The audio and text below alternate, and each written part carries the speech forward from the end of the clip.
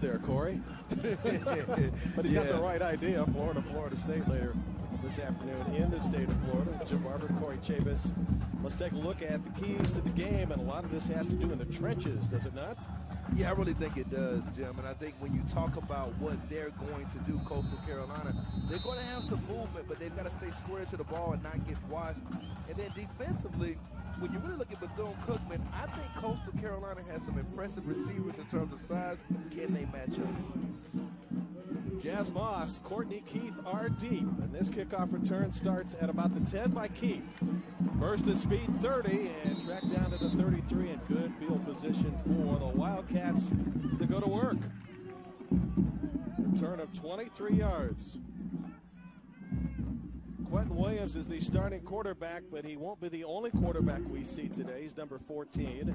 Very good at ball security at 62% completions, 10 touchdowns, and just 2 picks.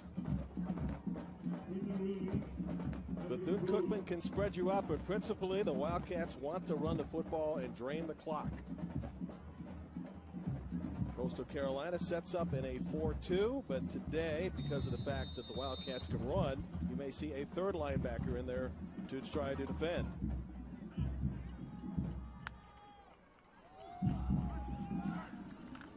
On 1st and 10. Quarterback keep and a couple of yards for Quentin Williams. Isidore Jackson, all eyes on him today. He's approaching 1,000 yards. Second in the MEAC, good breakaway speed, and he likes to get to the edge. He does, and he runs with ferocity, and that's one of the things we're going to look for is can they tackle him this afternoon.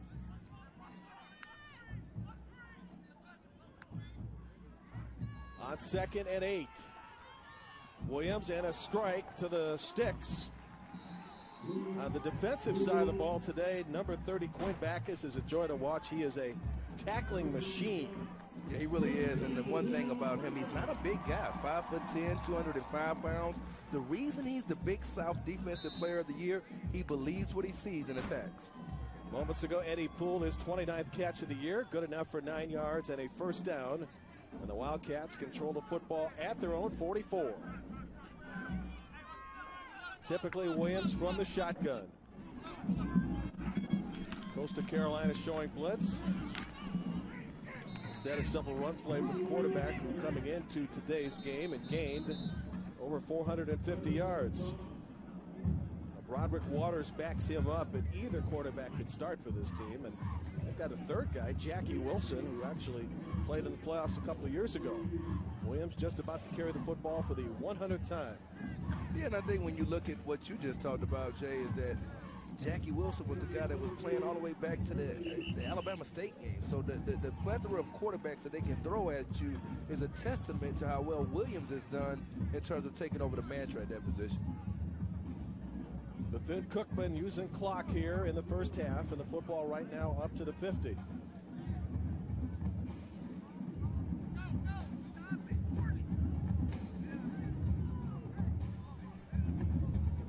Play stop for the moment, and we'll resume here shortly. Actually, it's a play clock issue right now. 20 seconds. Game clock will start on the ready. Michael Roche is our referee today, and we'll introduce the rest of his crew as well as replay officials who may be needed from time to time.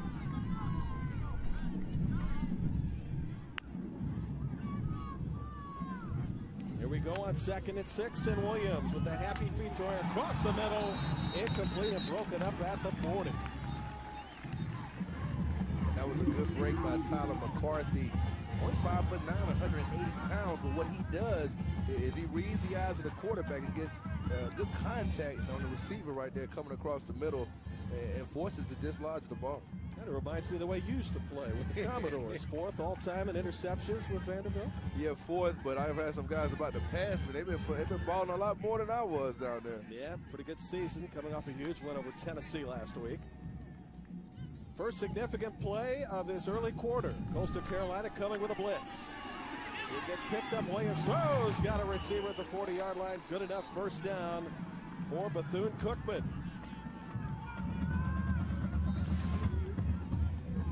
Pretty good protection right there. You see Terrence Hackney on that left side. And I like the way he stood in the pocket, stood firm, and made a decisive throw.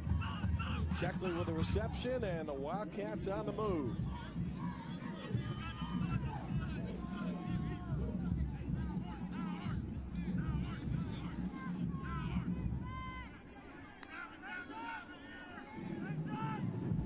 Bethune Cookman, 22nd in the country, little option play right here. Isidore Jackson, they string it out, and he goes nowhere. Did a nice job of forcing him to run the short side of the field, and Jackson, not particularly big, didn't have a whole lot of room to motor over there as he was met by Ladarius Hawthorne, his 55th tackle of the season. He's a pretty physical player. I think the one thing that you'll see about him, both of these guys will tackle from coastal outside. Loss of a yard on the play. It is 2nd and 11. All the signals come in from eye level for quarterback Williams. They have used 2.5 minutes of this opening drive, and it moved into Chanticleer territory. Williams down the field's got a receiver, incomplete. Overthrew KJ Stroud at the 10-yard line, who had a step on the defender. Well, I like the play design right there. They were trying to go for the home run, and what they ended up doing, they're running a wheel route with Stroud, and they tried to isolate him that time with Johnny Houston, who's required as a safety to run through as a curl flat player. So it was a good job, I believe, by the coaching staff of getting him in an isolation situation. Williams couldn't hit him in the target. Yeah, I'm assuming that play, while it wasn't successful, it's still in the playbook. Yeah, we may see it again a little bit later on. Yes, sir. It's 3rd and predictable, 3rd and 11 for Quentin Williams. Williams throwing across the middle, incomplete. And a one-hop to his receiver Checkley, who had hit moments ago, and that brings up 4th down. Yeah, I think that drive, when you really look at it, I think the coaching staff would say it was a case of missed opportunity. Had a chance to hit a couple of plays right there. Checkley was open on the 4 seams. They basically were running 4 verticals, and he did a good job of bending. But again, I think Williams' accuracy has been off a little bit early. Corey Kowalski, who averages 36 yards a punt and has knocked the football inside the 20 14 times this year, will shoot for 1 again. There is a flag on the play as the official catch is made at the 13-yard line, but we'll see what the flag is about. As we have played less than 3 minutes, and Bethune Cookman handing over the football as Michael Roach is set to tell us all about it.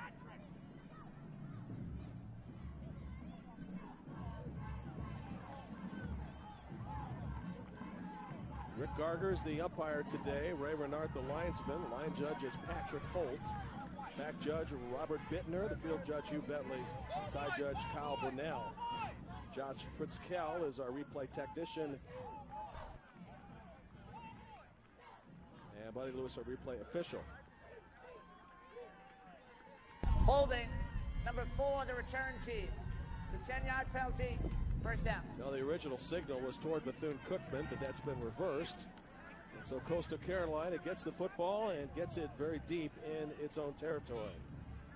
Located in Conway, South Carolina, and founded back in 1954, Coastal Carolina has an enrollment over 8,000 people, and Kurt Manwaring and Tyler Thigpen are some of the famous alumni that have walked the campus. And a beautiful campus it is. Yeah, I think there's some guys. Mike Tolbert would be a little bit upset his name's not on there. Yeah, we'll try to put it in later. Chanticleer is on offense for the first time, and Aramis Hillary is the quarterback. From their own 6, Hillary nearly picked off, and that would have been an easy pick 6 for Bethune Cookman. Almost too easy. DJ Howard, whose dad played for Bethune Cookman years back, had a chance to take one away from Hillary, who's been very good with the football this year. 17 touchdowns and just 5 interceptions. On 2nd down, to the ground. Chanticleer has averaged 200 yards per game rushing the football. And Jeremy Height, one of our impact players, 5'10", 200 pounds. Career best at 754 yards and 10 touchdowns this season. What do you like about him, by the way? I just like his electricity. He's one of those guys that can really make defenders miss in tight quarters. And today, we'll get a chance to see that because they run him a lot inside. This is a 3rd and 7 for Hillary. To the flat. Ball caught. Inability to make the man miss, and that means football coming back the way of Bethune Cookman. That's Deion Hanks, the junior out of Miami, up to make the stop in space. And Jarkevius Fields will call his name a lot this year. He is the #1 tackler on this team with 88 stops. And he's one of those players that has that inside-out range. You saw a good job by Hanks right there. He's the leader, though, Fields. He's one of those players you'll see, like we talked about in the open, around the football. Austin Kane in his own end zone, try to kick it away. Averages 36 yards per punt. He'd like to get a better one than that here. Here comes pressure. It's a low line drive kick. He'll get a bounce, which will help matters. But great field position for the Wildcats inside Coastal Carolina territory at the 44. Back to business with 4 minutes gone by in the first quarter, opening round of the playoffs.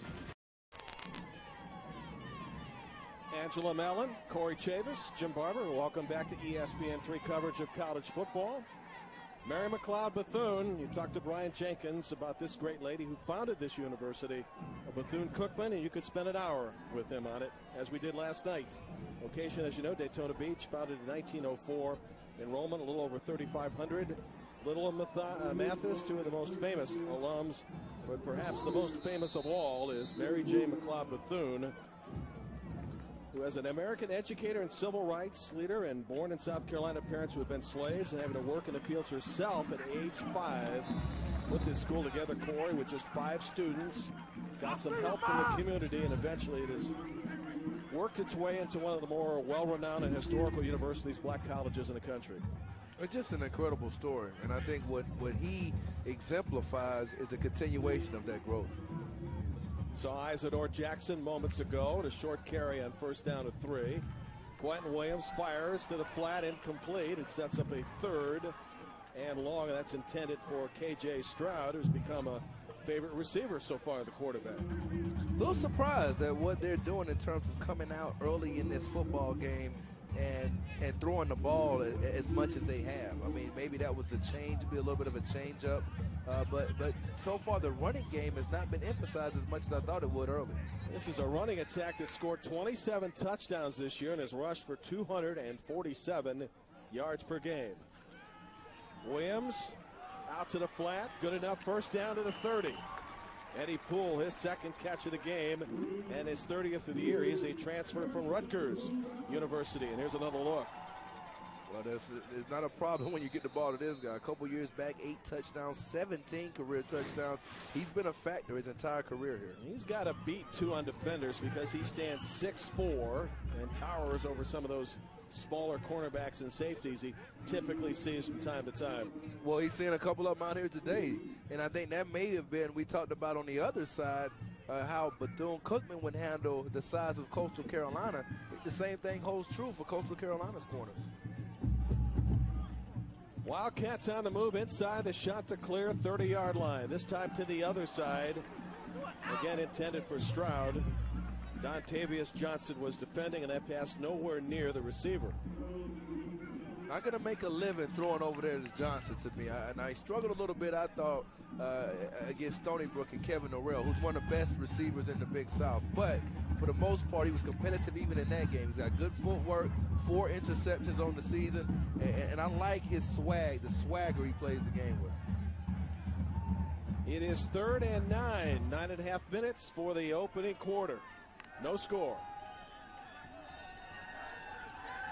Williams, here comes pressure. They pick up the blitz. He's got a receiver on the flat. That's Jackson. Dragged down inside the 25 by Johnson. Not enough for the 1st down. But there was a flag back in the original line of scrimmage. Jackson with the catch. And for Isadore, his 14th reception of the year. And now we'll sort out the penalty. And one of the things about Bethune-Cookman is the Wildcats make a lot of them. Number 53, the offense. It's a 10-yard penalty, third down. That's on Rashard Brown, the left guard, and that hurts because that would have been a little closer to a first down. But Brian Jenkins was telling us last night, I don't mind the penalties as long as they're not unsportsmanlike because we play aggressive. Well, and I guess it goes back to the old Oakland Raiders type philosophy that maybe those penalties won't affect you if you keep that aggressiveness. And we'll see if that holds true. But in a playoff game, as you alluded to, it can be costly. Yeah, you mentioned intensity. We saw Jenkins in our opening today, all fired up and ready to go. 4th and 19. They've got to get to the 20. Williams, pocket collapses. He's down. And the Chanticleers take over on downs past the 40-yard line.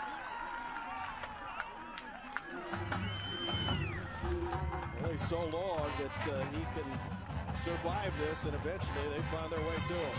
Well, I think it's surprising that Terrence Hackney was bull rushed that time by really Marcus Crowder, who normally plays inside. They shifted him out that time. He was in a 5 technique, and he pretty much just bull rushed him back into the quarterback.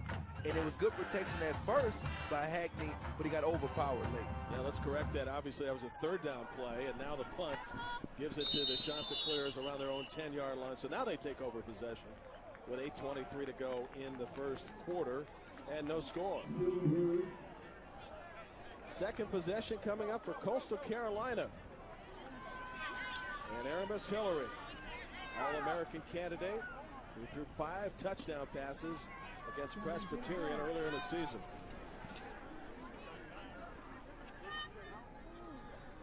Very good with the football, one of the best in the country at pass efficiency. Once again, deep field position for the Chanticleers, who will operate from their own 10.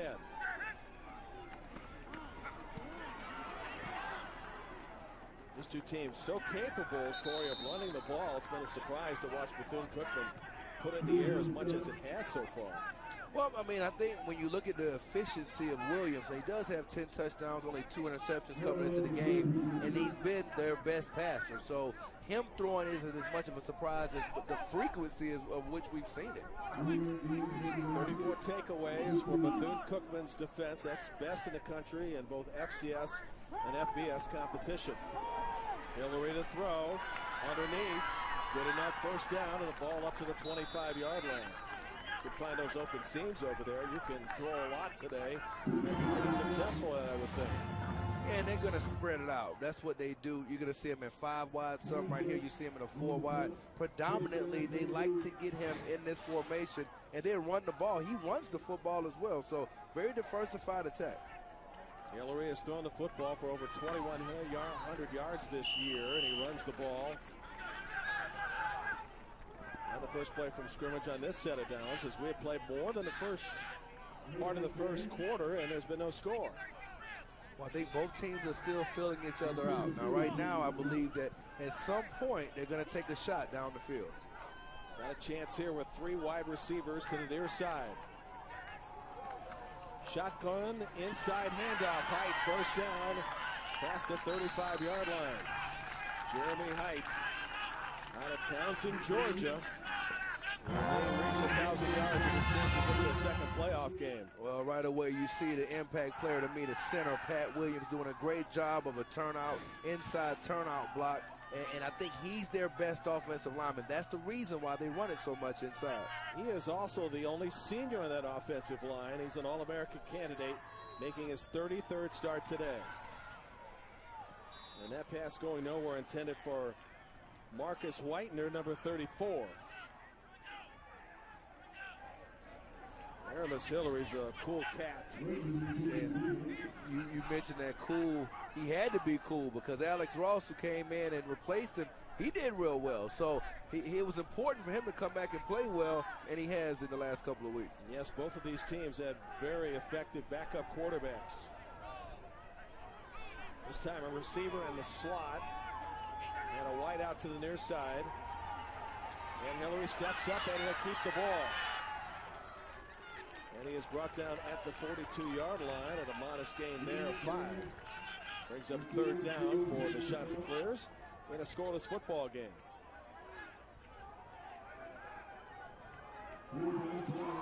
Hillary pretty elusive. That offensive line, even though it lacks experience, has allowed only 16 sacks in 11 games this year.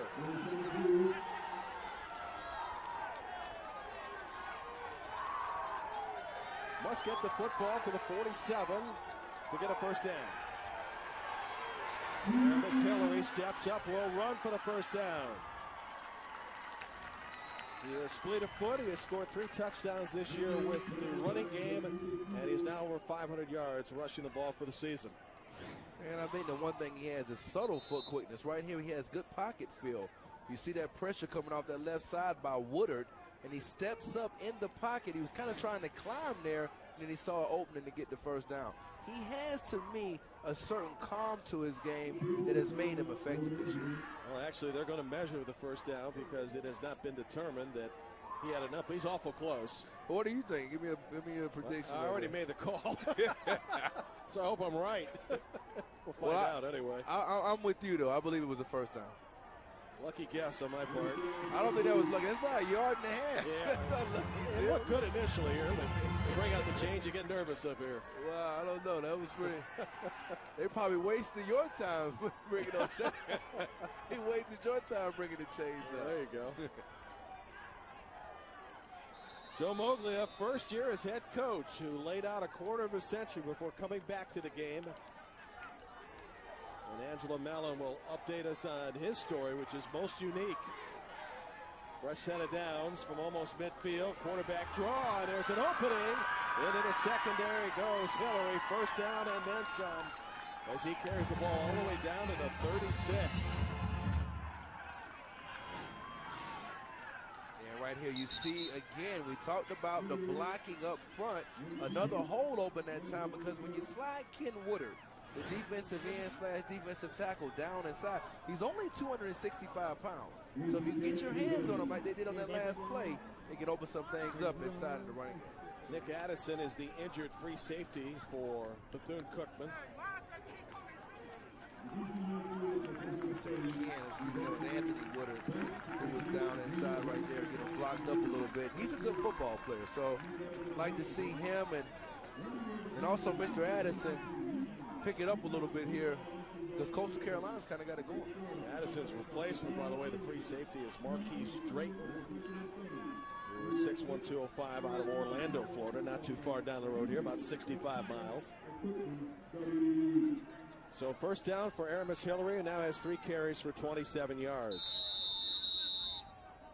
We remain scoreless, but the Chanticleers with their best opportunity now in Bethune-Cookman territory at the 36.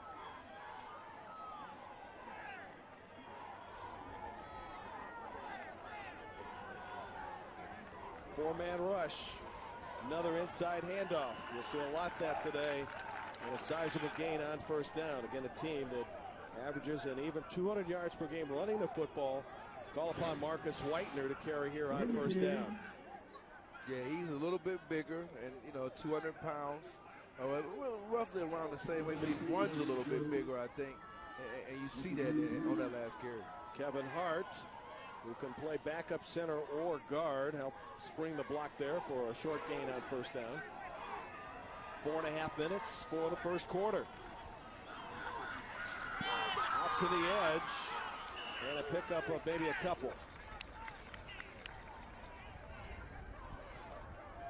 Nice short and not a very difficult pass for Hillary. He was able to find Tyrell Blanks out of Fort Myers for his first catch. Right, that was Keaton that came out there. And they do a good job to me on screen passes and broken plays in the flats of getting out on their inside-out angles. You've seen it a couple of times already. I don't think that's a way to attack this Bethune-Cookman defense. This is a 4-receiver set on third down. Trips to the near side. Wildcats showing blitz. They come with 5. Hillary fires. Not enough for the first down. Defended well by Deion Hanks, the left corner. And that brings up fourth down. It's still a makeable fourth down for Coastal Carolina of 3 yards. So what would you do here? Would you go for it? What would be your call if you were the coach right here? You know, I don't think either team is really comfortable with his kicking game, so this seems to be the most appropriate call.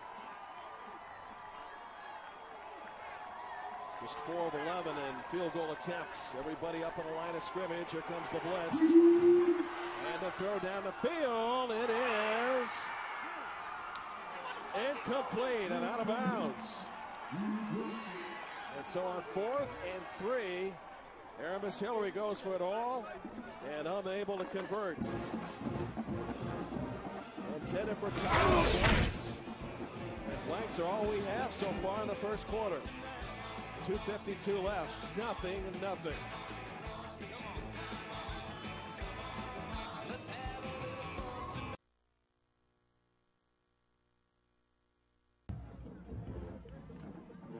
Wildcats free safety Nick Addison had been shaken up moments ago, got back in the game. Corian has made the biggest defensive play of the game just moments ago on Tyrell Blanks. He really did. And you see the ball skills he has, finishing the play with the rake down over that right hand. And Blanks almost has the touchdown. And you talked about the score. There's still Blanks up there. Well, he had his 6-shooter out right there to get that ball out. Yeah, Pretty good job by him. Angela Mallon, Corey Chavis, and Jim Barber in a 0-0 game as the Big South takes on the MEAC. And the MEAC looking for its first playoff win since the last century, which sounds a long time ago, but it was actually 1999. Third offensive series for the Wildcats, and this time nowhere near as good field position as the Cats have had in their earlier possessions. Ball at the 29. Quentin Williams, a little option. And running to the short side of the field is Rodney Scott, a transfer out of Ole Miss. And once again, his back is who's tracking the play now. We talked about him earlier. When he sees something, he reacts and goes and gets it. The early part of this game, the Wildcats are throwing the ball a great deal. Now that play selection is evened out. 15 plays and 7 of those running the ball. Little freeze option here for Williams. Shoots one down the field, intended for Eddie Poole. And Dontavius Johnson had him step for step. These two teams are not afraid to go over the top. Not at all. And right there, what they were trying to do is run a switch route concept. So the inside player went towards the flag, and then he went towards the post, which can get your coverage players in problems. And that's one of the things that hurt this defense against Stony Brook earlier this year. Let's see what offensive coordinator Jim Pry dials up on 3rd down. On 3rd down, the Wildcats are 2 for 4, and that's about their average. They are best in the Mid-Eastern Athletic Conference at 47%. Here comes pressure on the draw. It's going to be a first down. Good play call, Rodney Scott. And the offense picked up the pressure from Coastal Carolina, and Scott gets the first down. Well, I think right here you got to take a look at Eugene Solomon right there leading down. He doesn't even get a block right there. There was a missed tackle in there. Good job by Scott running through with the base in his lower body. Solomon's the little guy on that front line. He is a mere 270 pounds. In fact, you've got an offensive line of 305, 310, 305, and 380. It's kind of wild just to see that diversity in terms of the size. Most of those guys being over 300. And we'll get into that a little bit later. Medgar Harrison, their strength and conditioning coach, impressed with what some of those guys have done in terms of work in the weight room. LaGroy is the biggest kid on that team at 380. He benches well over 500. You just saw him in your picture, number 75. Another option play. Williams keeps the football. He is beyond the 45-yard line before he gets dragged down by a fired-up number 69, Roderick Holder, who is a freshman. And you know what? The one thing you liked about him, what he did right there after the play, showing some energy. They're going to need that because Bethune Cookman can score in bunches. $1:30 for the first quarter, no score.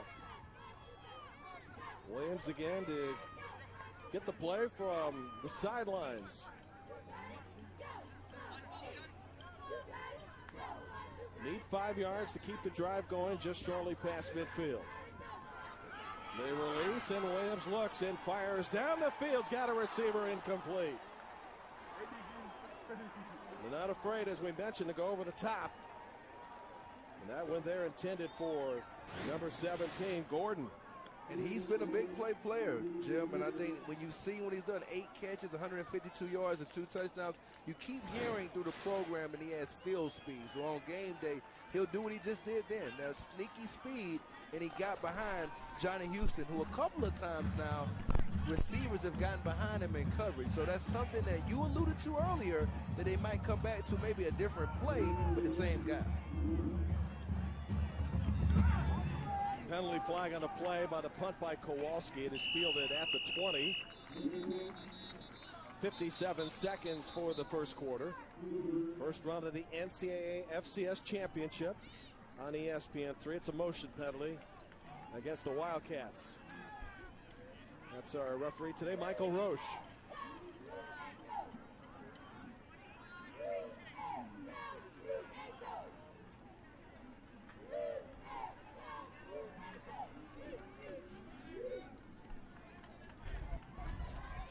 Illegal motion, number 27 of the kicking team. That 5-yard penalty will be added to the end of the kick. First down. And when we come back, Chanticleers back with a football from their own 25 in a scoreless football game.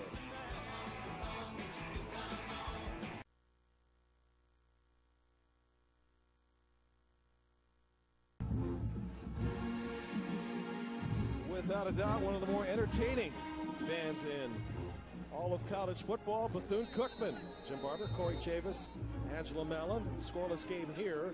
Wagner leading in first-round activity there, 31-14, and they have gone to the fourth quarter. By the way, South Dakota State today, wind chill factor making the temperature 7 degrees.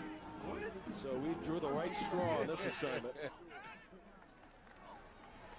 Aramis Hillary on the third possession of the game for Coastal Carolina has got a receiver at the 40. 18-yard pickup. The game now for Coastal, over to 8 total yards. And on the receiving end, somebody they've dialed up a couple times, and Tyrell Blanks. Yeah, they're seeing something with him, and it's a good job by him high-pointing that football. Ran somewhat of a bench-out route, and good accuracy that time by Hillary on the run. 57 total yards today for Bethune Cookman, and no points as we round down the first quarter. Are you surprised? I'm a little bit surprised. I think the one thing I was expecting was that you see them both, well, really more Coastal Carolina come out and try to attack down the field. A little more surprised that Bethune Cookman's running game hasn't been established as of yet. So we'll see what happens, but I don't mind defense at all. Well, one of the things that Brian Jenkins spoke of last night is staying away from silly penalties, and there's a big one of Bethune Cookman of 15 yards. It'll move the football into Wildcat territory inside the 40. Again, this is one of the more penalized teams in college football at almost 100 yards a game. And that got him into trouble a couple of weeks back against Morgan State. So yes, it did. Empty backfield for the moment. Now Jeremy Height back to protect his quarterback. And to the edge, a wide open pitch. And good enough for a first down. Now he problems finding Nicolo Mastromario with his 41st catch of the year. And it's interesting. We talked about, you see the wide look right here. They're really having some problems with communication. And you've seen it afterwards. Late, you have Howard getting out to make the tackle, but basically he was uncovered on that bubble screen due to a communication breakdown.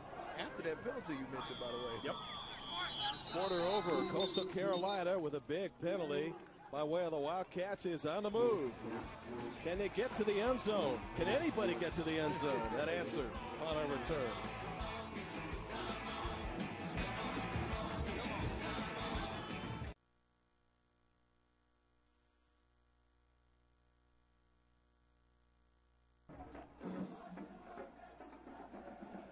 Corey, where else would you rather be than beautiful Daytona Beach, Florida in late November?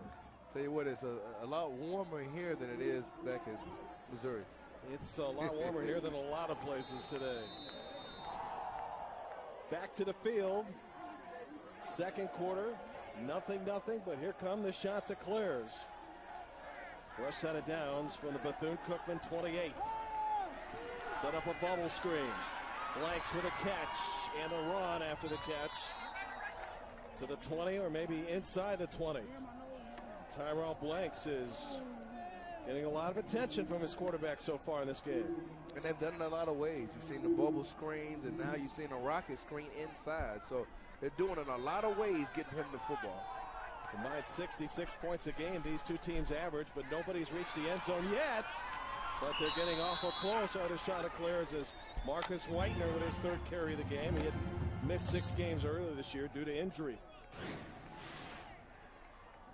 Finding some space for him today. Yeah, they are.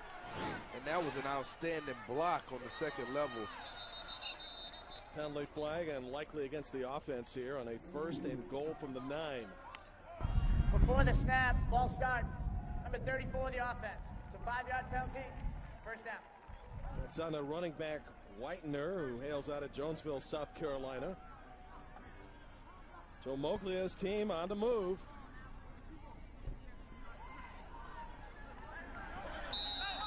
Both teams with these high-powered offenses, principally run by their rushing games. Yet to find touchdown territory, but it's the best opportunity right now for Coastal Carolina. It is 1st and goal from the 14. See the Wildcats send an extra linebacker. It's a quarterback keep. It's an option pitch. And it's a touchdown. Marcus Whitener, and Coastal Carolina strikes first.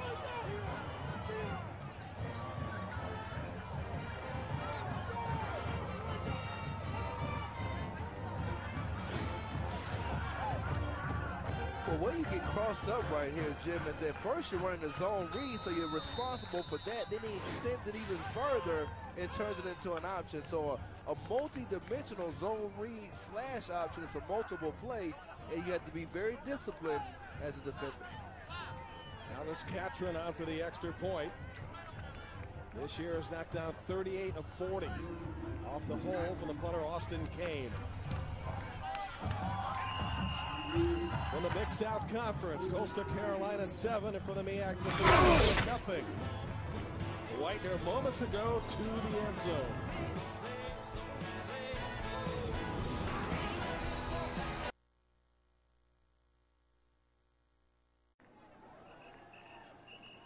Joe Moglia is the CEO of Coastal Carolina football, and Angela, he's been a CEO in real life too as well.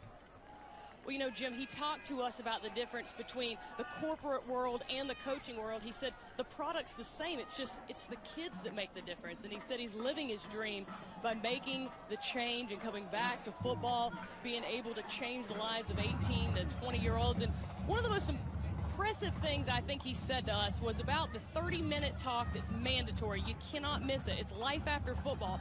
They talk suicide. They talk terrorism. They talk election. It's the foundation for life after football that Joe Moglia says is mandatory every week, Jim. And yes, Angela, he's got a good game plan. He was CEO of TD Ameritrade for years, still stays on serves as chairman of the board, and in fact, USA Today, a recent article with him, not so much on football, but on the world of finances and investments. Although he can talk football as well as anybody. Wildcats bringing it back past their own 20. No set up shop just inside the 25-yard line. Professional resume of Coach Moglia, Merrill Lynch.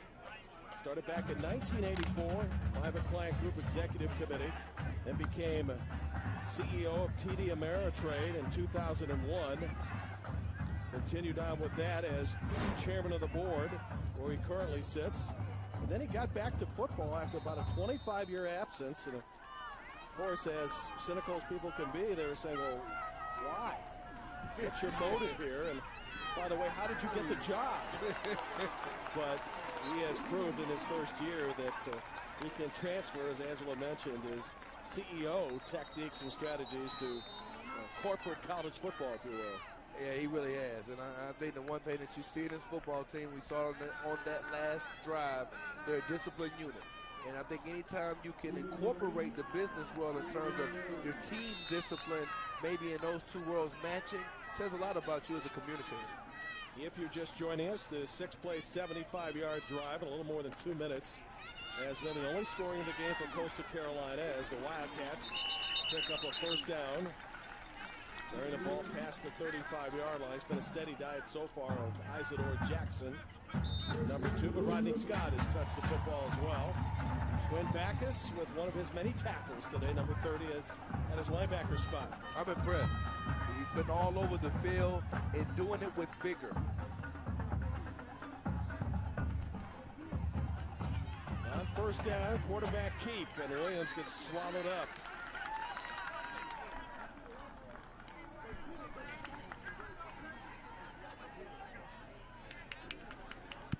Glenn Williams is just a sophomore out of Tampa. His backup, Broderick Waters, is a senior. And Jackie Wilson, who had 4 starts last year for Bethune Cookman, is a junior. So they got plenty of experience at that quarterback spot. And if needed, they can spell Williams from time to time. Williams runs to the near side, got nobody to throw the ball to, did make a man miss, and then rolls out of bounds at the 37. Not much available there for Williams. Yeah, but the linebacker right there, Mike McClure, he'll be beating himself up, or his teammates will, in the film room, because those were on stat fillers right there. Had a chance to maybe get him for a sack on the rollout to his weak arm, his left side. So a little bit surprised they had a roll into his left right there, trying to run some type of smash 7 concept, it looked like. By the way, number 10, McClure, at his linebacker spot, actually has a 2-point interception return for score earlier this season. Here comes pressure, and Williams is dragged down. Got swallowed up by Andre Jacobs. And in this series of downs over for Bethune Cookman, they must punt. And I'm happy to see that. I see this right here. Andre Jacobs, a 2010 Big South Defensive Player of the Year. You talked about Joe Mobley and talking about why. I asked him, why is this guy not a starter? He said he's one of our best 11. He's been tremendous this year, an 8-time, I believe, game captain. And the way he closed right there, you can see why he was a significant contributor on this defense for so many years. Big-time play in a big-time game for Jacobs. Yes, over 200 career tackles. That's most impressive. A short punt. Caught at the 42 in a good spot to start this offense series for the Chanticleers, who already are ahead 7-0. Another look at number 40, Andre Jacobs, his final season as a member of Coastal Carolina.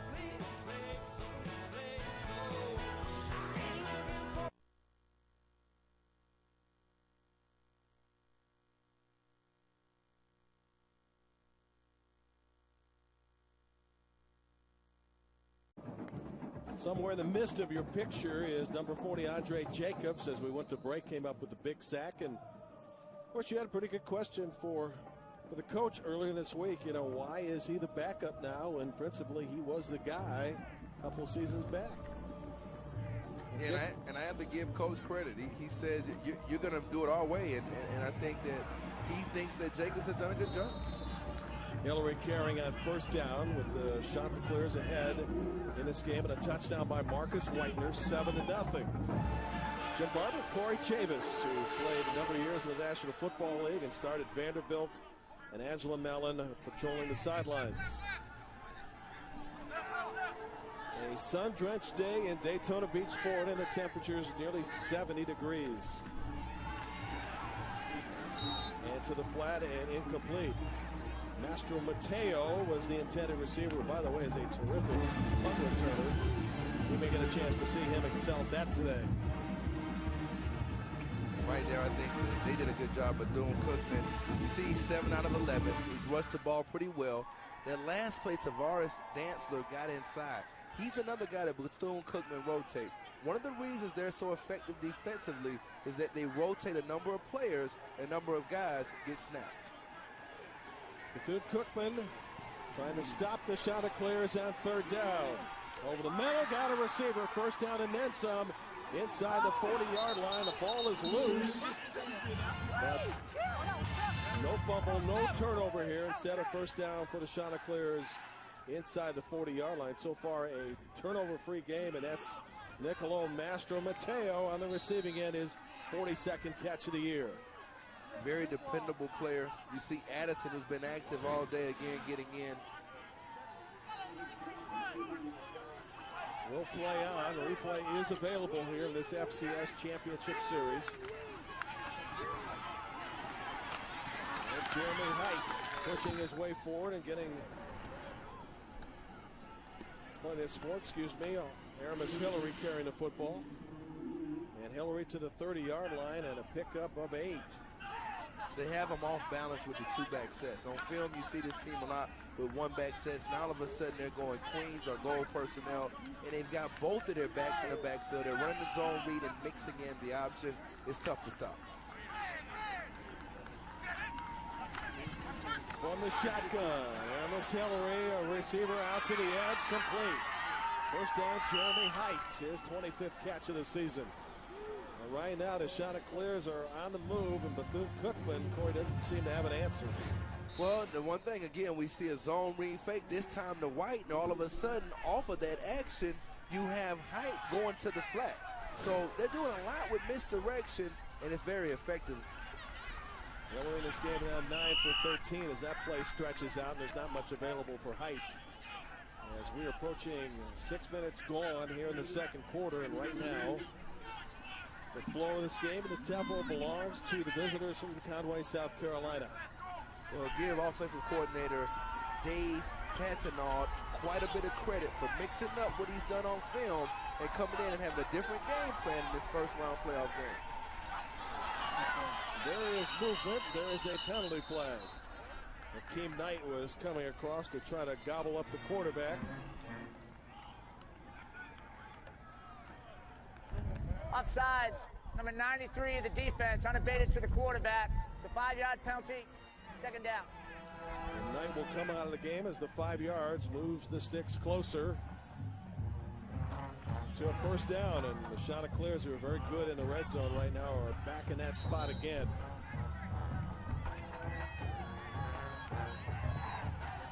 In the season, 86% conversion. That's third best in the Big South. That's a solid number. Second and short. Marcus Whitener next to the quarterback. Gets the call. He's got blockers. Gets inside the 10, gets a first down. And the Chanticleers offense that averages 433 yards per game is on the move. Well, you got Mo Ashley out there getting a block. You see Pat Williams trying to get a block. On the outside, you even see DeMario Bennett, and he kind of got roughed up a little bit. But a good job that time, I believe, by Bethune Cookman, particularly Rashad Payne, coming up and supporting to stop that play. It is first and goal from the 6.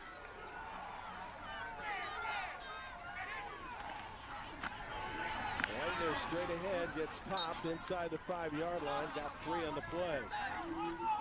This takeaway defense has taken the ball away 34 times this year. Best in the country, could use one right here.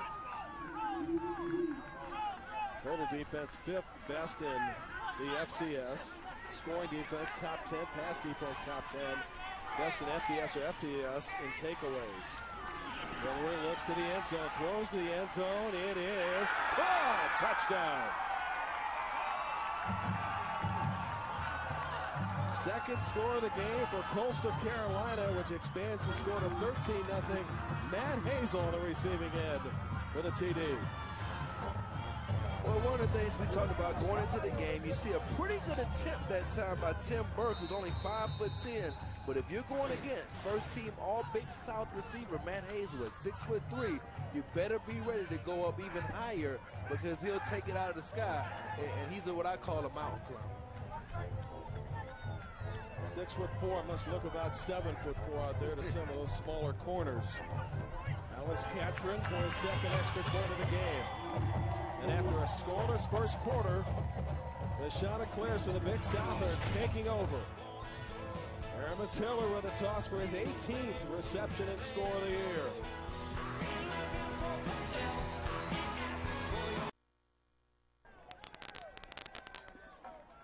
Before commercial break, Matt Hazel's 6th touchdown reception of the season has bumped the lead to 14 for Coastal Carolina, making its 3rd playoff appearance. Bethune Cookman, last appearance 2010, eliminated in the 2nd round by New Hampshire. And again, the MEAC has not won a playoff game since 1999, and this is a tough assignment today against one of the 2 teams from the Big South to make the playoffs in Coastal Carolina. Yeah, when you think about Coastal Carolina, Jim, and Stony Brook, those 2 teams in the same conference, what a game those 2 teams had. And so I think when you look at that, both of those teams in the playoffs says something about this conference. Coastal Carolina and Liberty and Stony Brook tying for the Big South regular season championship at 5-1, while Bethune Cookman perfect in the MEAC at 8-0. Need to get a good run back and good field position, but this football won't even get to the 20. Last time we saw the Chanticleers on defense, Andre Jacobs, the backup linebacker with over 200 career tackles, put a hit on the quarterback. He's number 40 coming off the edge right here. And somewhat of a delayed blitz right there because he actually was in coverage and kind of a dog late. And I think when you look at what he did there to close that short area burst, it shows why he's been a factor at this school and has such great career numbers. Any potential for him to play on Sundays and Monday nights? Well, I think he can on special teams. Will he get into camp? That remains to be seen. Should mention Sundays, Monday nights, Thursdays, whatever days the National Football League plays on. Almost every day of the week. Well, you know what? They're going to add Tuesdays soon here. Terrific Tuesdays. They'll find another theme. Yes, they will. It's Isidore Jackson trying to make something happen, and he picks up 10 on this first down carry. Big Cookman back to the running game, and Quentin Williams carries there. 247 yards per game for the Wildcats, rushing the ball. 27 touchdowns. And this is arguably what the Wildcats do best. So 2 rushes on this series of downs, good for 15 yards.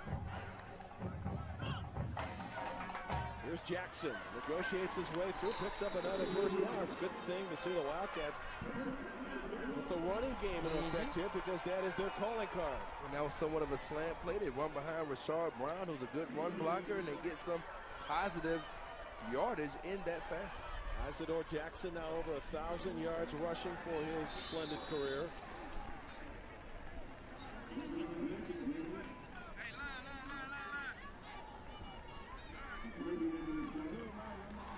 With over 1,000 yards this season, he also has a 93-yard rush for touchdown.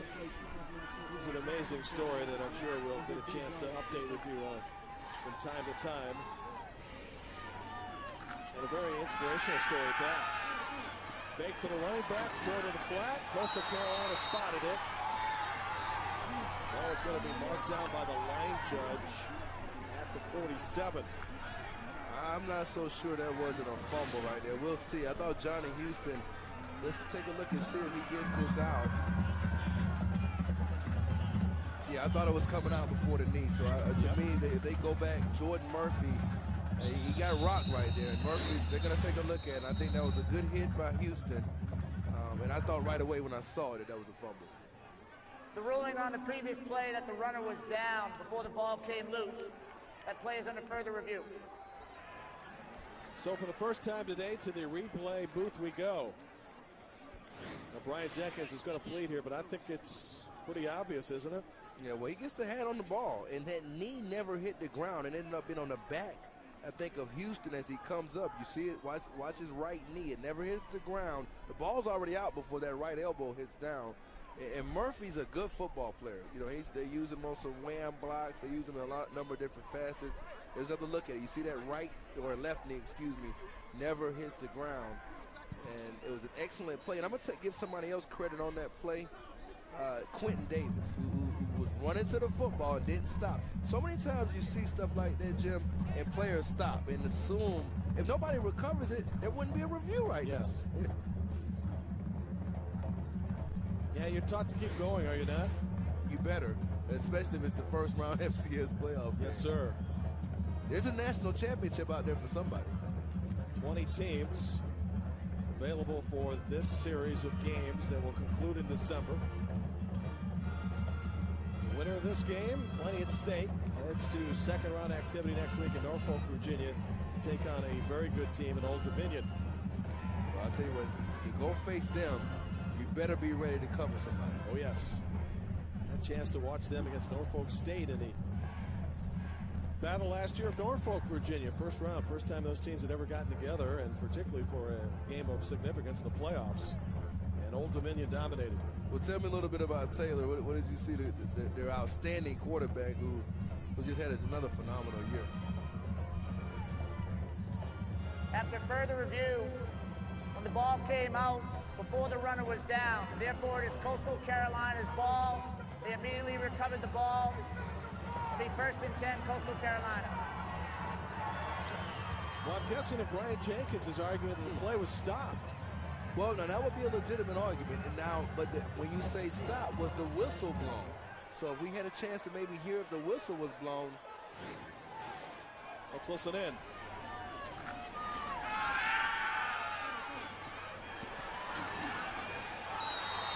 Oh, wait a minute. Legitimate argument. Yes, sir. Legitimate argument by head coach Brian Jenkins. And that's an excellent job by him. And if there was a way he could challenge it now so they would listen to the sound, clearly the referees did not get that call right they got the call right in the booth, the replay, but boy, you heard it. Because the whistle then makes it a dead play, right? Exactly. So therefore, there would not be a turnover, correct? Well, I mean, I guess it comes down to the whistle blows, the play stops at that point, so you can't put it under review at that point. And I think that's what your point is, and also Brian Jenkins. At that point, it's an incomplete pass. Well, if everybody had kept running on the play, yeah, that would have been a loose football. Coastal Carolina would have picked it up and probably advanced it. And that's why the coaches always tell you, defensive coaches always say, run to the football.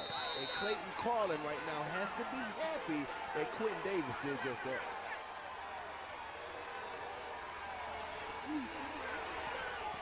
Across the middle, and Hillary on a quick hitter has the football inside the 20-yard line.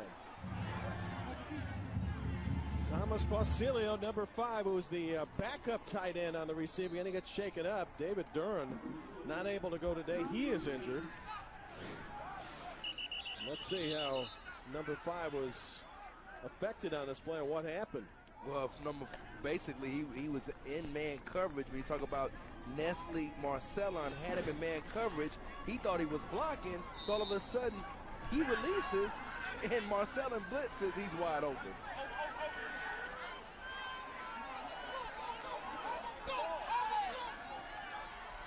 So Pausiello with a reception, a first down inside the 20 at Coastal Carolina. And a chance to really put some distance between itself and Bethune Cookman. Well, if you're watching Brian Jenkins and you have moments to go, he's not going to let this go. Game clock to 25 seconds. There's no foul for delay of game as the play clock was not reset. But more importantly right now, his defense has to play under composure and try to force at the very worst a field goal attempt. Well, that's what they need. And I think you've got to identify where Hazel is at. And don't forget about Bennett, because even in some of their bigger games earlier in the year, he's made plays as well. Another big receiver at the exposition over here on the right side. Quarterback from the gun is Aramis Hillary. Got plenty of time to throw. They release backs on both sides, and they've got a reception going. Jeremy Height with a catch. He could have thrown to either side of the field there, Corey. He had some open receivers. And they're doing a good job of mixing in what they're doing. They're attacking over the middle. You've seen them go to the flats. You've seen the zone read misdirection. You've seen the option. You've seen them throw the jump fades. They've done a lot offensively to keep Bethune Cookman off balance. Chance here for the Chanticleers to go up by 3 scores after a scoreless first quarter. It's a quarterback draw for Hillary.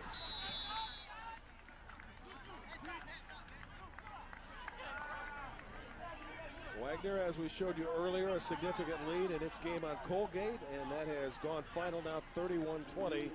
Wagner on to the second round. You are headed to Montana next week, is that right? Yeah, I'm going to get a chance to watch Montana State, and I'm looking forward. We talked about it, Denarius McGee.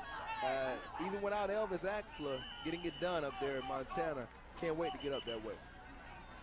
Villanova and the other Big South representative, Stony Brook, winner of that game to be in the locale next week. Let's take a look at some of the bracketing that's going on. We mentioned Wagner's win, and that'll be a matchup with Eastern Washington next week. Villanova and Stony Brook underway today to face Montana State.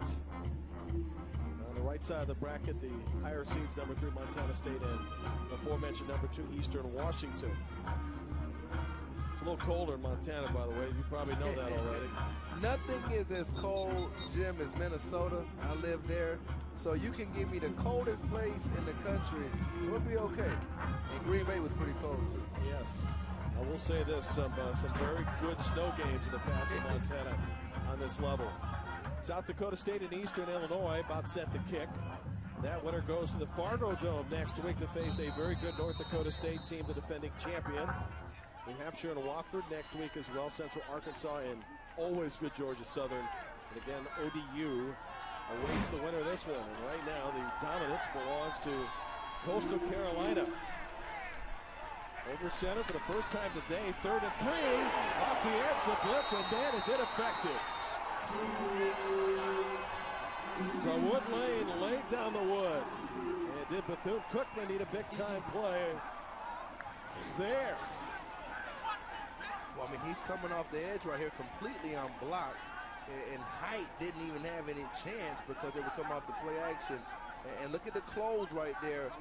And when you're unblocked, you have a chance to finish. You have to do exactly what he did. Get him to the ground.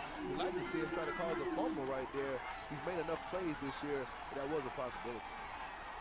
Alex Catron, who's 8 for 10 in kicking field goals from 35 yards. 17-0 in favor of Coastal Carolina, but a minor victory for defensive coordinator Charlie Yogi Jones and Bethune Cookman, taking Coastal Carolina out of touchdown territory and forcing him to go for 3. And Hillary took a pop there. I'd say so. I'd say a minor victory that he got up, because if anytime you have a blind shot like that, and if you're in that situation in your lane, you're trying to really make sure that your lane has no more access. And so when you lay the wood down, like you mentioned, you like to be able to get the ball out, but luckily he was even able to get up. 17 second quarter points for Coastal Carolina as we have a short break in this game. What does Bethune-Cookman need to do to reverse the fortune? Well, I think one thing they have to do that we haven't seen so far, we talked about him earlier, you did, Eddie Poole. Where has he been? I like to see them try to get him involved because they've thrown the ball some. And then also, you know, Isidore Jackson, obviously he'll get his touches. But the other player, too, that I think can have or be more of a factor for them offensively is KJ Stroud. If they can get those two guys on the outside, get them some touches and get them some confidence going. And let's test, or they need to test, what they have on the outside with Hawthorne and Johnson, the corners from Coastal Carolina. Quarterback Quentin Williams of Bethune-Cookman had some open receivers on the first 2 possessions, but it didn't result in points. Courtney Keith returning. Keith misses a tackle, breaks another one. There's a penalty flag on the play and a good kickoff return to the 38, but typically, more often than not, that's against the return team. Yeah, that looks like it, no doubt.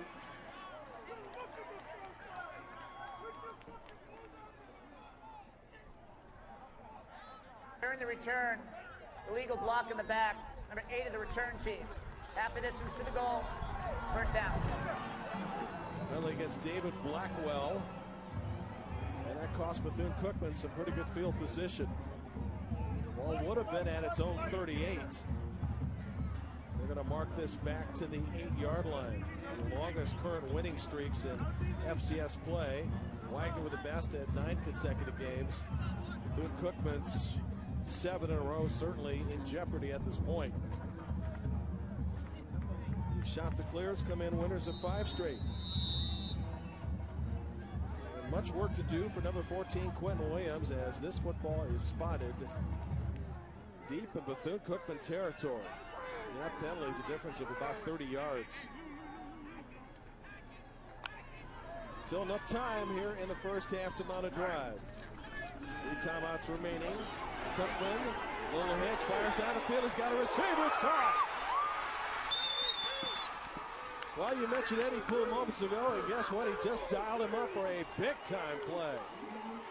And what they did, they attacked Dontavius Johnson over here on this left side with a double move. You see the pump fake right there. He was running a hit, really a curl and go. A lot of separation behind him. Even though he's big, he can run. That play good for 59 yards. And oh, did Bethune Cookman need that as Isidore Jackson is met at the line of scrimmage. And he is brought down. Marcus Crowder, among others, number 99 up there. And Roderick Holder, who plays with a lot of fire, 69 up there as well. Those guys on defensive front, those guys you just mentioned, they played really well here in the first half. Prior to that long pass reception, just 84 total yards for Bethune Cookman, which averages 385. Isidore Jackson is hit at the 35 and is able to carry the football with the clock running to the 33.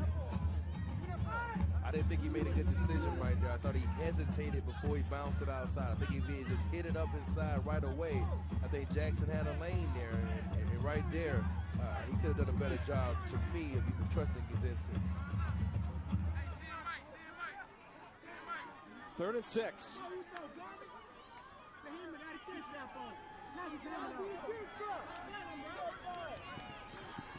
Blitz, Williams in trouble, big trouble. Ball loose. Bethune Cookman recovers it way back in its own territory at the 45-yard line. That's a loss of 23.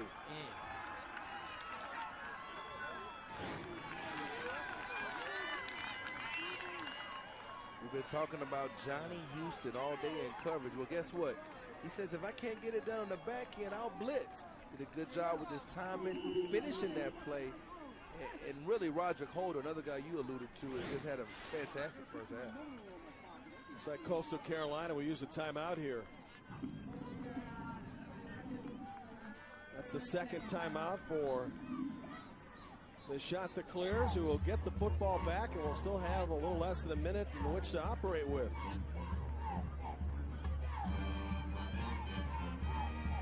Set down the sidelines, and here's Angela.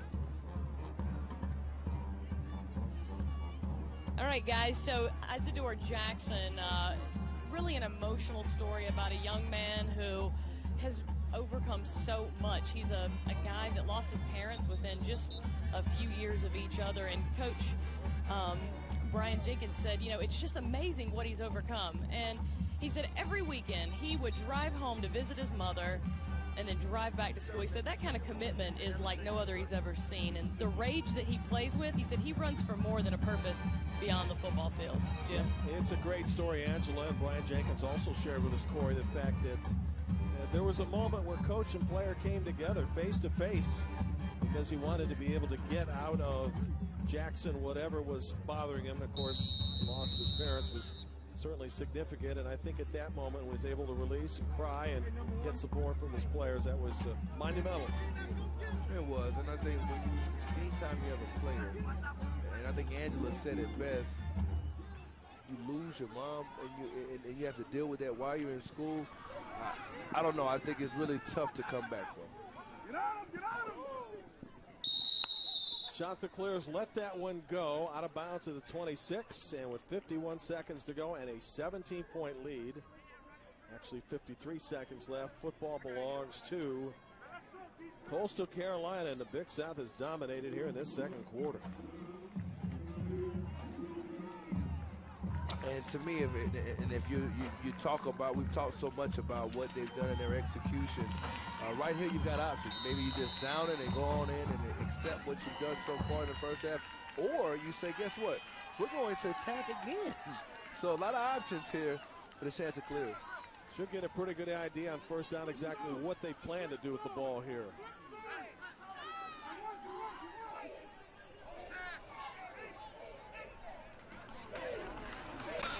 put it on the ground, and they'll go to a safety play. Challenge for Bethune Cookman in the second half is just to get to 17 points after this very good offense has been shut out in the first half. And their defense has played pretty good, Bethune Cookman. They've lived up to the billing for the most part.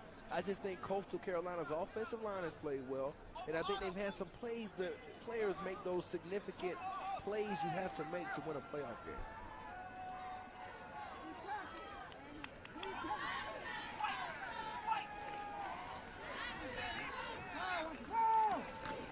Final play, first half. It was nothing after one, and then the Chanticleers busted loose. 17 second quarter points, and that is the difference in our game. And Coastal Carolina will get the football to start the second half as well. To the break we go from Daytona Beach.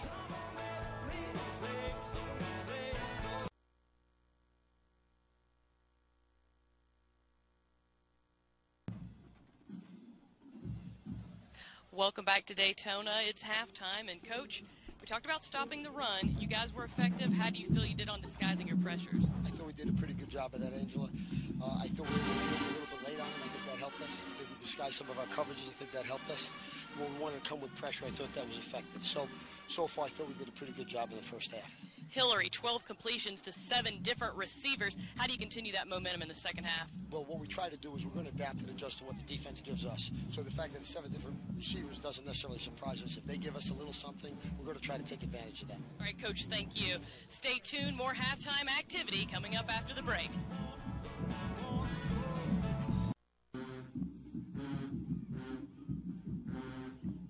The always entertaining Bethune-Cookman marching band here at halftime in beautiful Daytona Beach, Florida. Temperatures near 70 degrees, plenty of sunshine, and of course, as expected, no rain. Jim Barber and Corey Chavis from Vanderbilt here at the break. 17-0 all Coastal Carolina.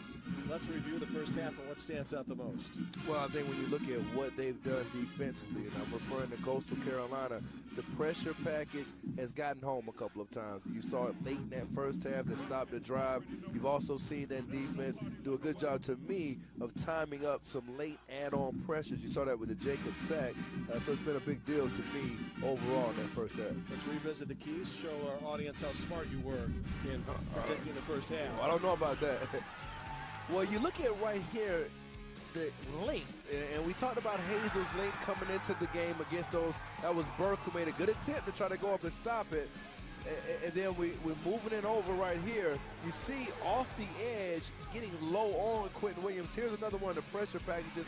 Isidore tries to pick up my man Johnny Houston, and he ends up making the sack. So, again, Jacobs, we pointed him out, a late add-on right here. Looks like he might have even been in some type of man coverage, but he added on late and made the big play. So all of those guys, to me, have had an impact in an area of Miss Hillary. Aramis Hillary in the first half, 12 of 16, 101 yards, a touchdown, and he has spread out the ball nicely. He really has. I think he's done a good job of throwing the ball to the flats, to his running backs. He's throwing the ball also to across the middle to Master Mateo, and then on the outside in the red zone. So a little bit of it all from Hillary. Brian Jenkins in the locker room right now for Bethune-Cookman. What is his message and what changes must be made? Well, the big change is we don't want to get away from our game plan. All year long, they've really exposed teams in the third quarter, Jim. And this is the biggest third quarter, not only of the season, but maybe in the history of this program, because this is a game-changing, to me, quarter for Bethune-Cookman. Wildcats for the season have allowed just 20 points in the third quarter, and we'll see shortly if, in fact, the third quarter turns out to be significant. The winner of our game heads to Norfolk, Virginia next week to take on Old Dominion on Saturday, December 1st at 2 o'clock Eastern. Third quarter action to commence momentarily on ESPN 3. College football today, round 1, FCS Championship.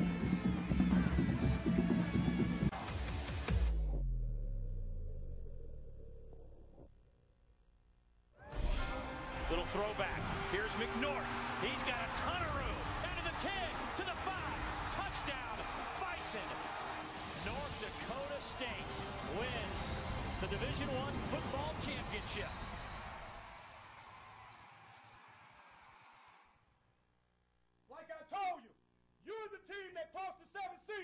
and didn't get wet. You're the team that walked through hell and didn't break a sweat. You're the team. You're the team that paved the way. You're the team. You're the team that's here to play today. You're the team. Go out there with no fear and no doubt. Be ready to show them what it's all about. Because we're here to do it as a family. Family. It's the greatest thing God ever made. Next to himself. Family. Brian Jenkins, Bethune Cookman coach prior to the game. He is live right now with our Angela Mellon on the sidelines. Coach, pregame, you talked no fear, no doubt. What was your message to your team being down by 17? Don't let go of the rope. We've been here before, and we all know what we got to do and how to do it. And that's our plan. Come out, play our brand of football, and get this thing done. Speaking of brand of football, what do you have to do to find your momentum offensively in the second half? Number one thing, if you look at it, we overthrew 3 touchdowns in the first quarter alone, okay? And then our quarterback made some bad decisions there. We just got to settle him down and run our offense. All right, Coach, thank you. All right, thank you. All right, and you mentioned Angela, the quarterback. That's number 14 for Bethune Cookman, Quentin Williams, who in the first half was just 5 of 13 for 86 yards. The rushing game, though, has been stomped. 21 carries, Corey, and just 36 yards. Well, it looks like Rodney Scott has been the most effective when it comes to on the ground and that powerful style he has. Maybe something they look back at going to. But Isidore has to get going. I thought he had some questionable decisions at times on a couple of draw concepts that they had and when the holes were there. And Eugene Solomon, to me, in the middle is a good enough football player that you can do something in terms of your inside running attack at some point here in the second half. He's 56. He's the center for Bethune-Cookman. Let's get back to Angela for a first-half injury update. That's right, Jim. Coastal Carolina's Thomas Basilio. He was the tight end that caught the pass down here to set up the field goal for Coastal Carolina. He's out with an ankle injury. So they will put in number 14, Craig Wilk. Expect Coastal to go with a 2-back system now they have a young tight end in. Yeah, and to follow that up, that means they have now lost 2 people at that position this year. And as a result, the 2-back attack more than likely effective here in the second half, and status quo, and why not with a 17-point lead, Corey, and the ball to start the third quarter. Well, you know what? One thing I will say, though, and you and Angela have talked about him leaving the game, and then Duran was also somebody that was a big factor. I actually thought Duran had a chance to maybe play at the next level.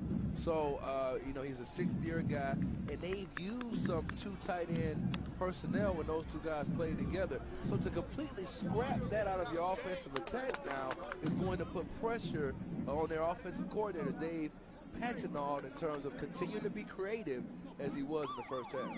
That's Joe Moglia. His first year as head coach of the Chanticleers has been a huge success. And how about his discussion and word to his players at the first half break?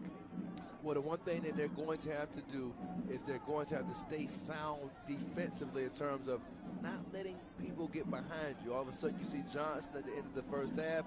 Can't forget about that double move. They may come back to that.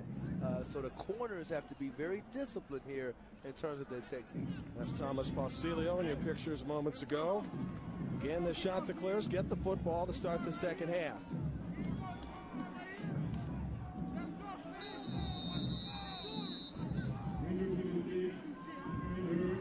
Sven Hurd set the kickoff. He is 6 feet, 230 pounds. It's returnable from the goal line.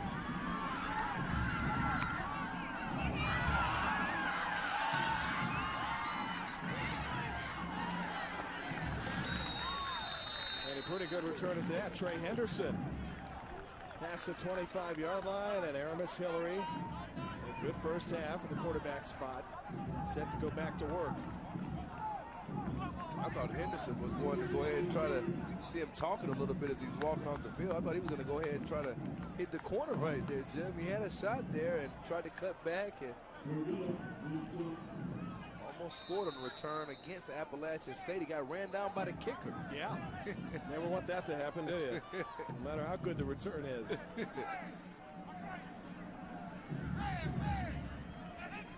Hillary, first down with time. And now flushed out. And throwing, receiver comes back to the ball. Ball caught past the 40-yard line. Mario Bennett, his first catch of the game.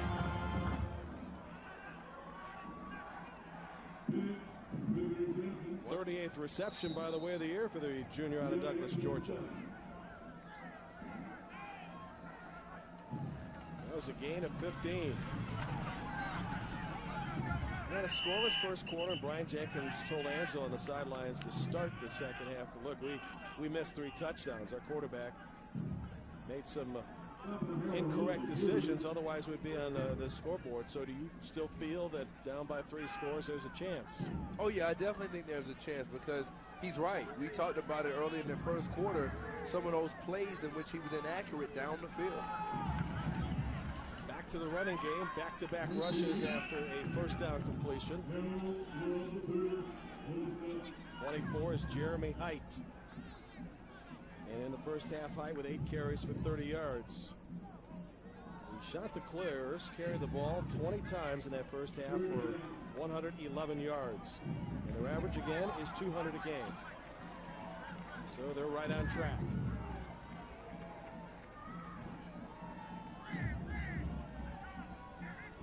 This is 3rd and 5. Hazel, reception inside the 35-yard line. First down, Chanticleers. Nothing more than some double quick slants over there. He gets inside right there of Burke and really gets right up the field. And Hazel's a legitimate talent. They have to spread it around here. If not, he could possibly be a 1,000-yard type receiver. He already has a touchdown reception in this game for Coastal Carolina. At the 33, to the edge, dangerous pass, ball caught.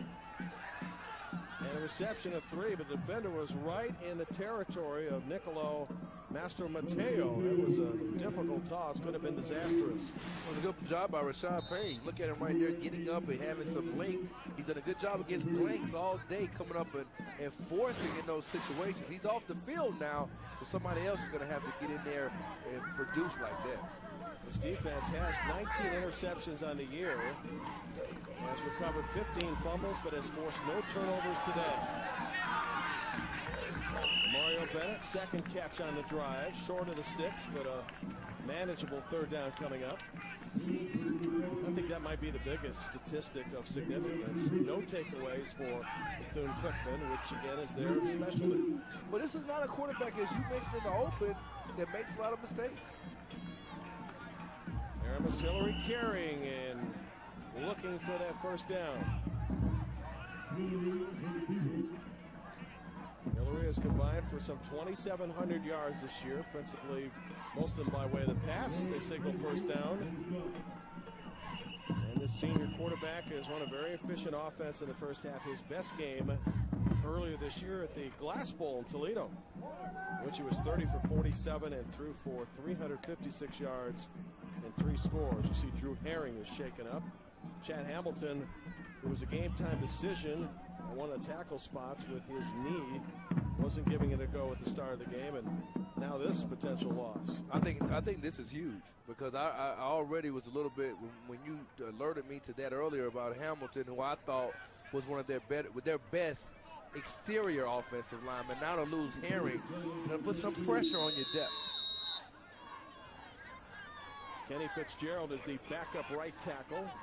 Wiggins LaRue, the backup left tackle. So the tackle spot a little lean today for Coastal Carolina. Press set of downs inside the 25. Ball is loose. And Bethune Cookman gets its first takeaway of the game. That's Nick Addison on the spot. They run the zone read. They like to run it up inside. You see Dantzler come in, but it really pretty much was a bad exchange that time. Hillary pulls it out and then goes off the left hip of Height. And then Johnny on the spot, Addison, who made a play earlier to stop a touchdown, now comes back and really is just a player that is always, like we talked about, running to the football. Does it as well as anybody. That's the 35th takeaway this year for Bethune Cookman, which is back on offense. Isidore Jackson They swarmed to him as you saw 3 defenders trying to track down number 2. He's over 1,000 yards on the season. That was accomplished in the first half. Bethune Cookman, 35 takeaways, better than any football championship subdivision team or bowl subdivision team. Jackson tripped up. Well, let's correct that. Kent State got some takeaways yesterday, so they're now even at 35, but still to have more takeaways than Alabama, Notre Dame, the rest of the SEC, which is noted for its strong defense. There's no sour milk, I'll tell you that. No, sir. Kent State, which won its 10th in a row yesterday, headed to the MAC championship against defending champion Northern Illinois. They'll be at Ford Field on the ESPN networks next Friday night. Bethune Cookman got a good turnover to start the second half. Any turnover at this point is strong. Now they must convert into points.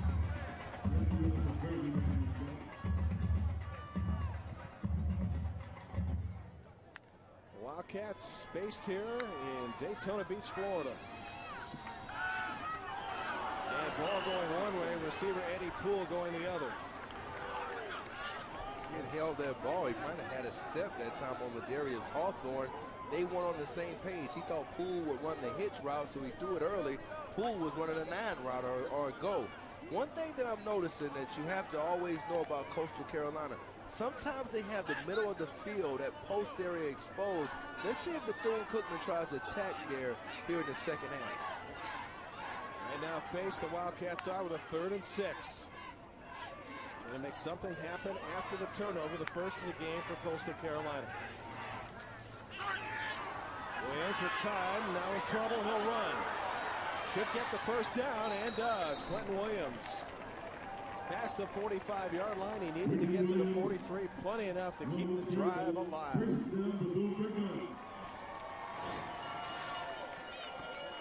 I think it was a pretty good job by them in protection right there. Got to be careful over there if you're Alex Monroe. Almost had a close to getting a holding call, but good mobility by Williams. Monroe played at First Coast High School in Jacksonville, Florida. And now Terrence Hackney, number 69, is on the ground for Bethune Cookman, but he's able to get up. Hackney, big kid, 6'6", 310 from Chapel Hill, North Carolina. Good football player. Preseason All-MEAC first teamer.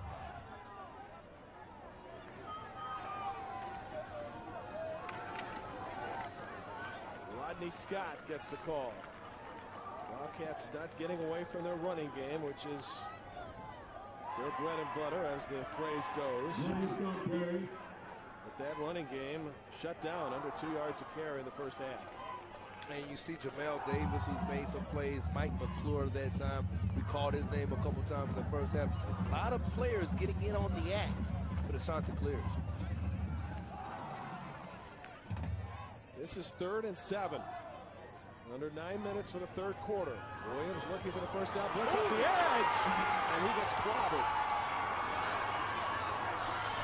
Never saw Ladarius Hawthorne coming.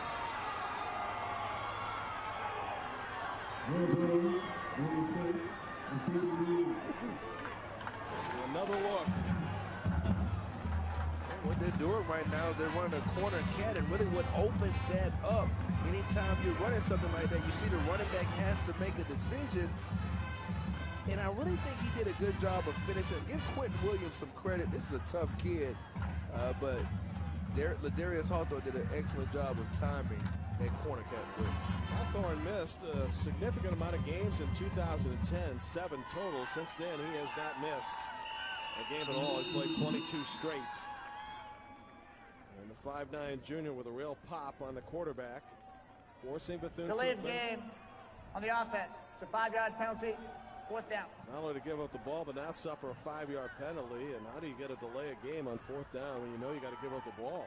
Well, it's not like you're trying to do a better job of maybe placing the ball, because you're already back here and, on the other side of the 50. But boy, I mean, some of the things that they're doing right now in terms of defensive coordinator Clayton Corlin, you got to give Coastal Carolina some credit. Mastro Mateo back to receive, and he hauls it in at the 25-yard line. Halfway through the third quarter, Coastal Carolina 17, Bethune Cookman nothing. When we return, back to live action.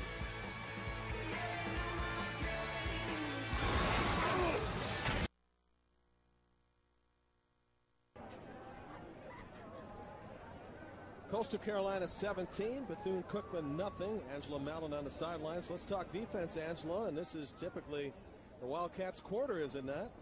That's right, Jim. As you know, it's no secret they do need to create some momentum offensively, but it is the second half defensive stat that's key here all year long in the third quarter.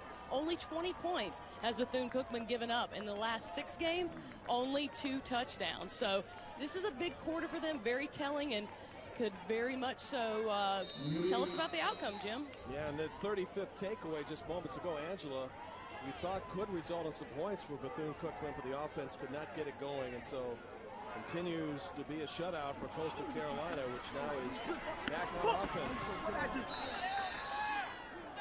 And rushing the football up to the sticks and beyond for a first down is number 24, Jeremy Height. What about his play so far today, Corey? Solid. I think a workman-like effort. One thing you've seen from him is he's just taking what the defense has given him. He hasn't lost too much yardage because there has been pretty good run defense up front by Bethune.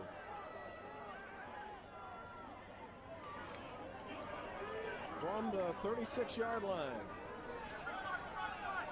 Shadows creeping into the field as we are past 4 o'clock Eastern time in Florida. Another solid gain and a huge one.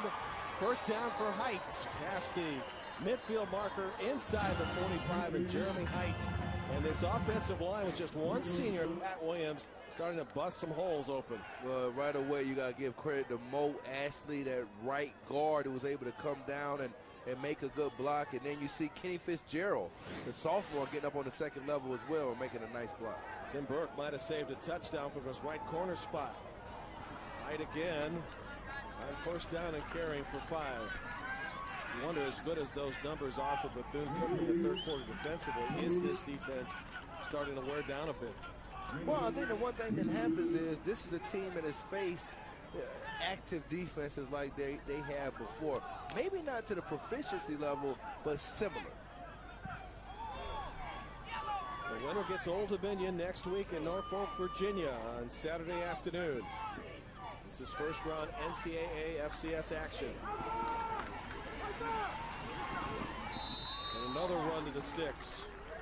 To Wood Lane, able to make the tackle, but not before Jeremy Height, who's chewing up some large pieces of yardage, is able to rush the football to the 33, and they are feeding him a lot here in the third quarter. And they have all the answers. That last time they tried to bring a 5-man pressure, they ran away from it.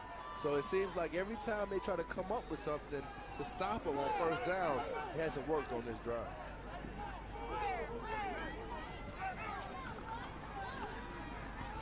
Back to the run game. Whitener already has a touchdown, skipping past the chains, and another first down. And a double dose of Height and Whitener, 24 and 34. Help combined for 172 yards on the game. By the way, in the third quarter alone, Height had 6 carries for 57 yards. And Joe Mogley and his team is in a pretty good spot right now. They're controlling the line of scrimmage. And they're doing it without their 2 offensive tackles. Yes. Which says a lot about the production that they have inside. And earlier in the game, you talked about Pat Williams and those starts. And anytime the center on your offensive line is the stalwart, it can help you overcome injuries. That's 75 Mo Ashley right there at 6'4" and 320 pounds, a sophomore. Williams gets away from pressure. Another first down toss. Demario Bennett's third catch of the game, and it's first and goal to go for the Chanticleers. Again, what you're getting right there is a sprint out, and look at the block by Marcus White right on the edge to set that up. Kind of a dash pass, and Bennett was effective on that play again. Unable to get to Hillary, too, to force some sacks. That's a tackle for loss there on first and goal to go. Tavares Dantzler turns 21. Actually turned 21 in September. And originally signed with Morgan State. Up to make the tackle. He's had a good day. I think he's been very active all afternoon, and that's good because they need him here for the rest of this game to continue with that torrid play. As you saw by the graphic, Chanticleers perfect in the red zone today. 3 for 3, a couple of touchdowns and a field goal. And we have a stoppage in play. Let's see what Joe Moglia and the Chanticleers dial up on. In the FCS championship playoffs, here are the breakdown of teams by conference. Big Sky, Colonial Athletic, the Missouri Valley, and the SoCon all got 3 apiece. The Big South for the first time gets a couple, and the MEAC's lone representative we're watching here today in Bethune Cookman. The MEAC has not won a playoff game since 1999 and is matched up with a formidable opponent today in the Chanticleers, who have second and goal to go. Back to work here after the Coastal Carolina timeout.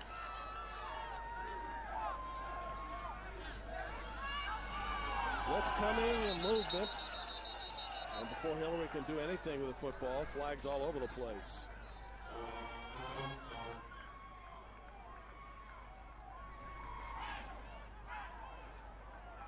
Michael Roche is our referee today. Offsides. Number 99 of the defense with contact. Half the distance to the goal. Second down. Offsides there against Bethune Cookman in 99. Harold Love III.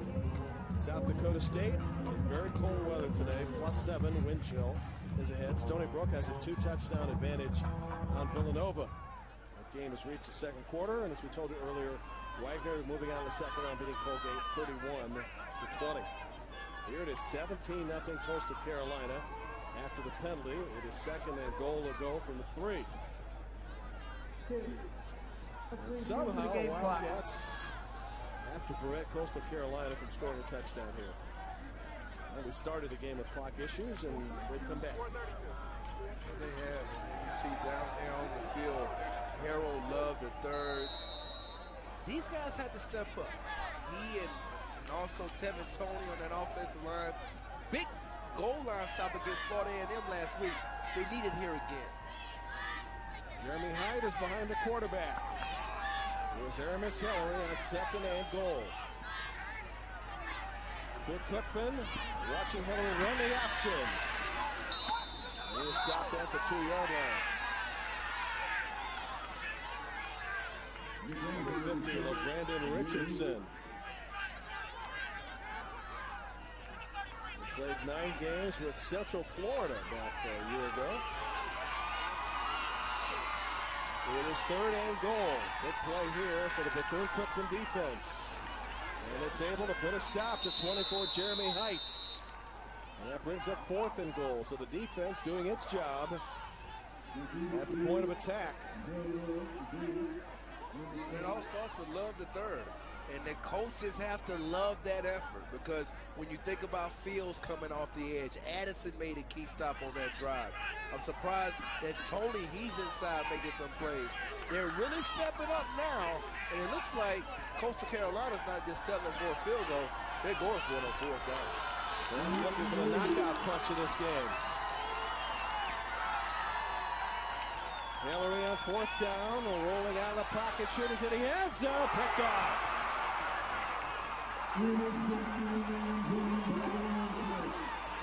Nick Addison forces the second turnover of the game and saves the moment for Bethune-Cookman.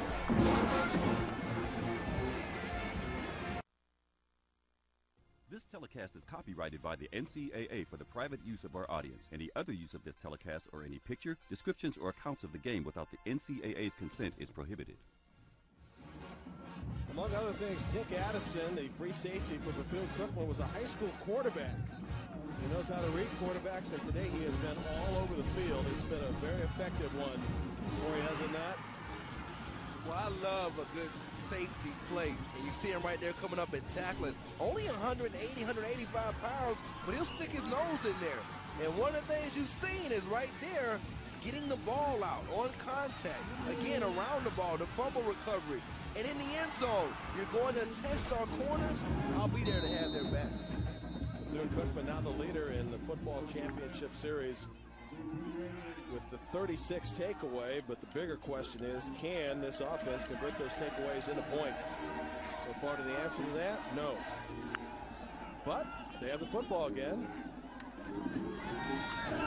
Wildcats at their own 20. And Broderick Waters in the game for the first time at the quarterback spot for Bethune Cookman. I know Quentin Williams took a pretty good pop the last time off a corner blitz. So now it's an opportunity for Broderick Waters, transfer from Louisiana Tech, to try to bring the Wildcats back. I'll show you the hit moments ago, someone like Quentin Williams. And he never had a chance to see the blind side, did he? Well, he didn't, because Isidore Jackson did a good job picking up Mike McGlure. It's a combination corner cat. He has to take the inside shoulder of Jackson, and that opened it up for Hawthorne off the edge. Don't know if Williams' departure is injury-related or the fact that Brian Jenkins just wanted to make a change. 3rd and short, they'll go option, looking for the first down. And they get it. Isidore Jackson with a pitch moments ago from Broderick Waters. And the drive, albeit a short one so far, continues. He needs to run with more violence. They're going to make a legitimate push here going into this fourth quarter. He has to run with more violence. I think he stuttered his feet a little too much at various points today. Think he's tentative, in other words? I've seen that from him at times. First down, 33. Quarterback keep. It's a good one. Waters is loose. Inside 30, 20, 15, and dragged down at the 10-yard line. And what a huge play for the backup quarterback, Broderick Waters. Well, that change turns out to be a significant one, doesn't it? Well, he's a better runner than Williams. You've seen that any time he's gotten in games this year, he's not going to beat you with his arm. But even at Louisiana Tech, that wild dog formation, he's a factor with the ball in his hands. From the 10-yard line. Points needed badly by Bethune Cookman with 1:30 to go in the third quarter. Now Waters has over 500 yards rushing this year. Came into the game averaging over 7 yards a carry. 2nd and goal. Ball spotted at the 6.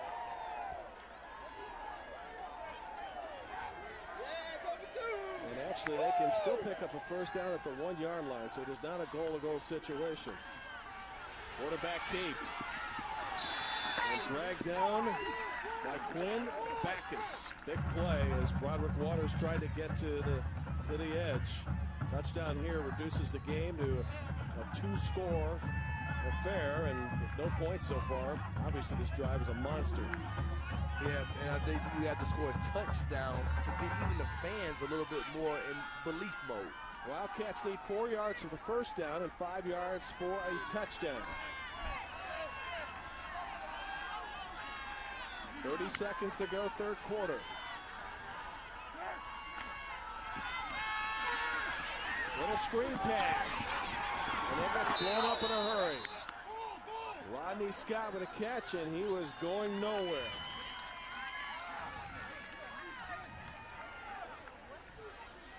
Good play over there by Dan Johnson, excuse me. He's had a good day tackling. Bethune Cookman will have a decision to make when we come back to start the fourth quarter, but they need touchdowns to have a chance. After 3, it is 17-0 Coastal Carolina. Broderick Waters has ignited a Wildcats late in the third quarter, but can he get some points out of it? 56 yards moments ago and is run close to the end zone.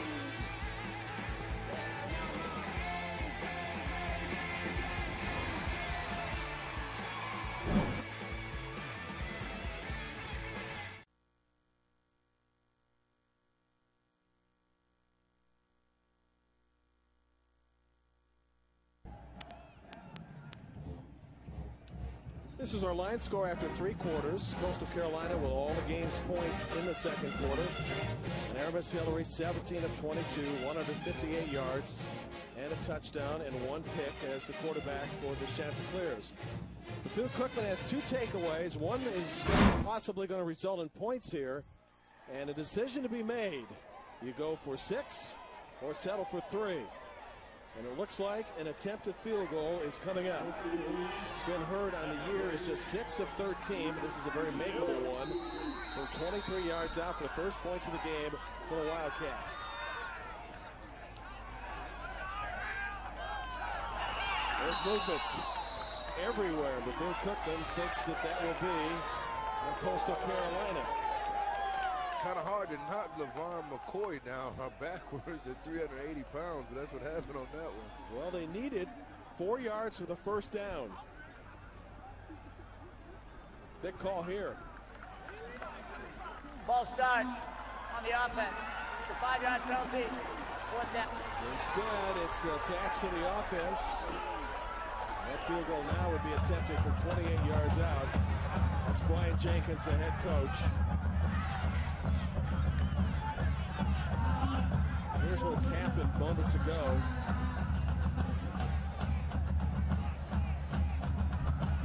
Yeah, well, it looks like they're actually trying to get set in position, and that's what the false start was called. They're going to call it on the entire offensive line if that's what they're calling. I think his argument is that that's what they do in terms of getting into their position to the 3-point stance, and that's what forced Coastal Carolina to jump. So a little bit of a, I guess, controversial call right there, but not going to get that one back, I guarantee you that. Early in the first half, Jenkins was upset at a blown whistle on a play that eventually went up to replay, and replay official Buddy Ward, we got an explanation at the break that replay was able to overrule because there was a catch and a fumble that was called on the field. Jenkins was infuriated with that call, which resulted in a turnover on the Wildcats. And now this, 5 yards further back, which means the attempt would be 28 yards away. In the meantime, Michael Roach is communicating with his officiating team. Wait for the call here. Is that Hurd is only 1 out of 5 from 30 to 39 yards. So you're on the brink of that range where he is a little bit inconsistent. So what do you do regardless of what ultimately becomes the call? Ball's pushed back to the 11. They would need 10 yards to continue to drive as the first down marker is at the 1. Jenkins continues his tirade. Is that a flag?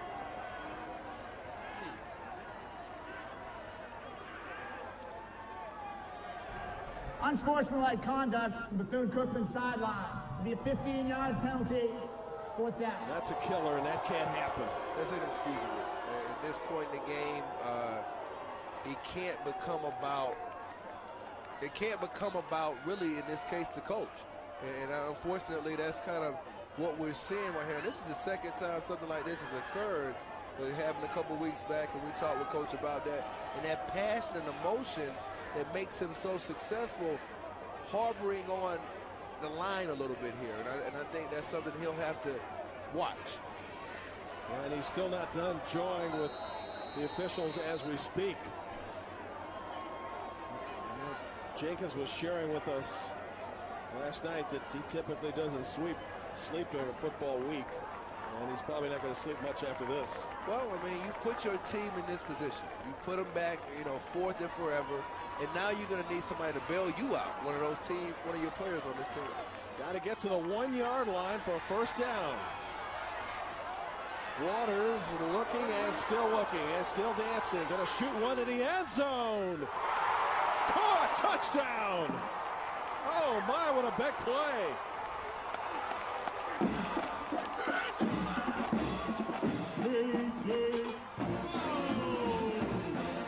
KJ Stroud bails out the coach.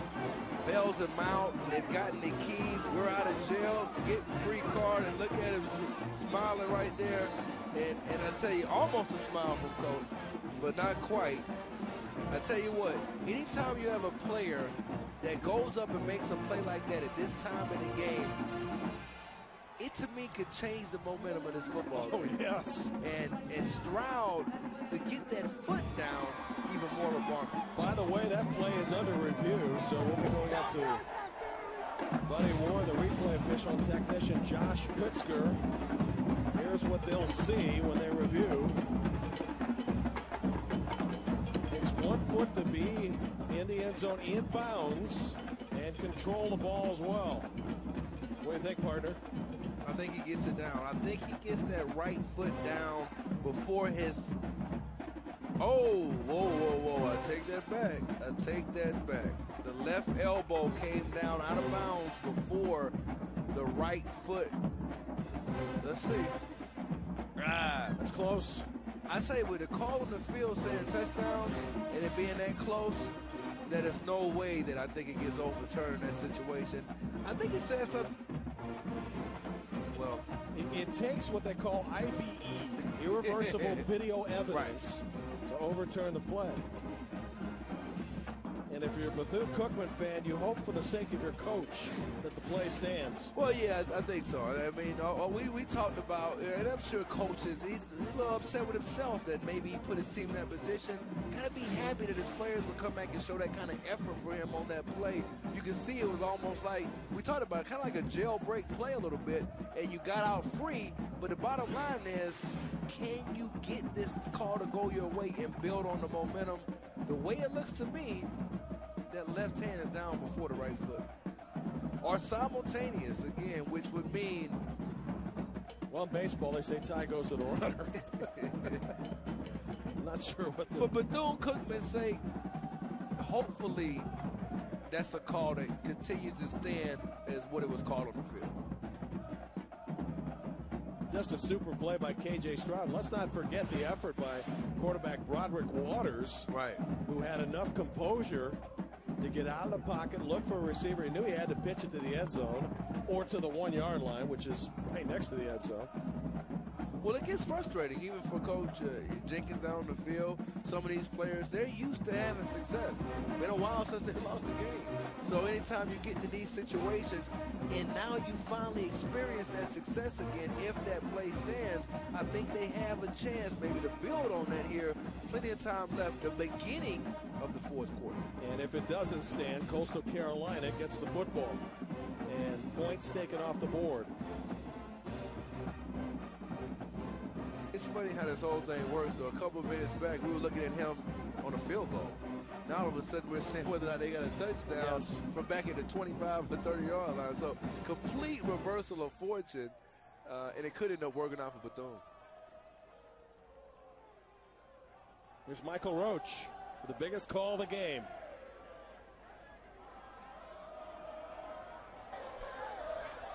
After further review, the ruling on the field is reversed. The receiver caught the ball in the air and his hand touched the white boundary in the back end of the end zone. Therefore, the pass is incomplete. It'll be Coastal Carolina's ball at the previous spot, 1st and 10.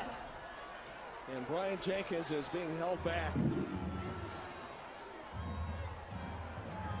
Well, the very fiery, passionate coach who does not sleep around this time of year, particularly as we get to football Saturdays. It's had a rough second half. Well, I mean, me and you both talked about it. It was possibly simultaneous. We felt like because it looked like a tie, that maybe it would go. But to me, initially, I thought maybe that hand got down a little bit before the right foot. But right now, if you're Bethune-Cookman, forget about it. You have to move on to the next play. And as a coach, you have to forget about that play and make sure your team is ready to come out and get a defensive stop. Well, Angel Mellon mentioned that Bethune-Cookman's quarter defensively was the 3rd and did not allow any points. We have just started the fourth quarter, although it seems like we've been here for about a half hour over the last couple of minutes. Right. But the introduction of instant replay has brought a lot to the game, and most importantly, it has brought accuracy. And I think most people watching this game probably guessed the left hand went down before the 1 foot was in. It also brought some accountability to referees in terms of performance. Yes, sir. Coastal Carolina with the ball, 2nd and 9. And a 3-score lead.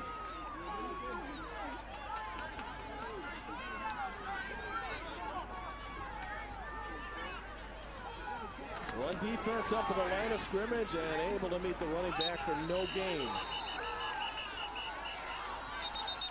A little chippiness going on. I don't know whoever came up with that word. I think there's something a little bit more macho than that, but you get the idea. I mean, when you talk about aggressiveness, it's a chip off the old block if you're Coastal Carolina up front. And Kevin Hart, he's going to mix it up with you. Not the biggest player inside, 260 pounds, but he's a sophomore who's trying to graduate onto that upperclassman level with a good performance, and he's doing it here today. Chanticleers right at their average on 3rd down for this game, 4 of 8. And protecting a 17-point lead. And before anything happens, we have a whistle. Delay of game on the offense. It's a 5-yard penalty. 3rd down. I don't get that. I don't get how you could have a delay of game right now, unless there was something with the clock where you didn't see it. I don't know. But to put yourself now in a 3rd and 14 and give them the ball right before back. The delay of game call. Timeout number 66 for Coastal Carolina. Wow. That is the second timeout. Ryan Jenkins will call over his defense. And with 13-12 to go, Coastal Carolina gets bailed out of what would have been a 5-yard penalty and a much longer 3rd down opportunity. Can't be surprised at who called that timeout either, huh? Pat Williams. Yep. He is the lone senior and the anchor of that offense. First-round activity going on today in Brookings, South Dakota, Eastern Illinois, and South Dakota State. That winner goes to the Fargo Dome to face the defending champion Bison. New Hampshire and Wofford already underway, as is Central Arkansas, next week. New Hampshire and Wofford and Central Arkansas, Georgia Southern, and Old Dominion. It's the winner of this game, and right now Coastal Carolina is in a pretty good spot. Well, they are. We're interested to see what happens with that South Dakota State game. You've been talking a little bit about that weather. They have one of the fastest players in the country in Zach Zenner, and I don't think any weather's going to slow him down. And I think the last time we checked, they had that lead in that game. Good football for the Jackrabbits. Very good women's basketball program there as well. It is 3rd and 8. Blitz off the edge. They set up the screen. Not enough for the 1st down, so Bethune Cookman to get the ball back. Hazel with a catch. He already has a touchdown reception. And a pretty strong defensive play by DJ Howard, whose dad played at Bethune Cookman. I like the way Howard and also Tavares Dantzler played. They've done a good job today of being active and getting outside. And sometimes when you have a lot of peripheral things going on in the game, you forget about some of those outstanding efforts. You don't want to leave out what those two guys have done here on defense today for Bethune. Howard's a local high school product.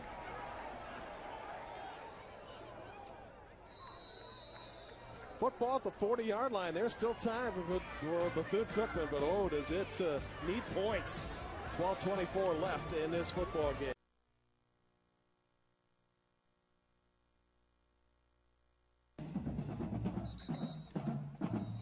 Jim Barber, Corey Chavis, early in the 4th quarter. Let's go down to Angela Mellon, who's going to talk about Brian Jenkins, who's been the topic of conversation here in the 4th quarter. He certainly has, Jim, and after that 15-yard penalty, then the overturned touchdown, one of his assistants slipped him a candy bar. What you guys may not know is that they have to monitor Coach Jenkins eating because he nearly doesn't eat. We've already talked several times about how he doesn't sleep. My guess is the blood sugar had gotten low and he needed a little juice. The question will be, will his team have enough juice to finish this game out, Jim? Yeah, it certainly could use some. He typically fasts on the Friday prior to game day, typically up until about 9 o'clock, and gets back to the team hotel, bite to eat, brings the family in for a couple hours, and it's back to watching game film. And that's probably not atypical of coaches, but he really feels that he owes the university a lot for this opportunity. And his personality is such that he won't let things rest. And typically won't let himself rest a whole lot either.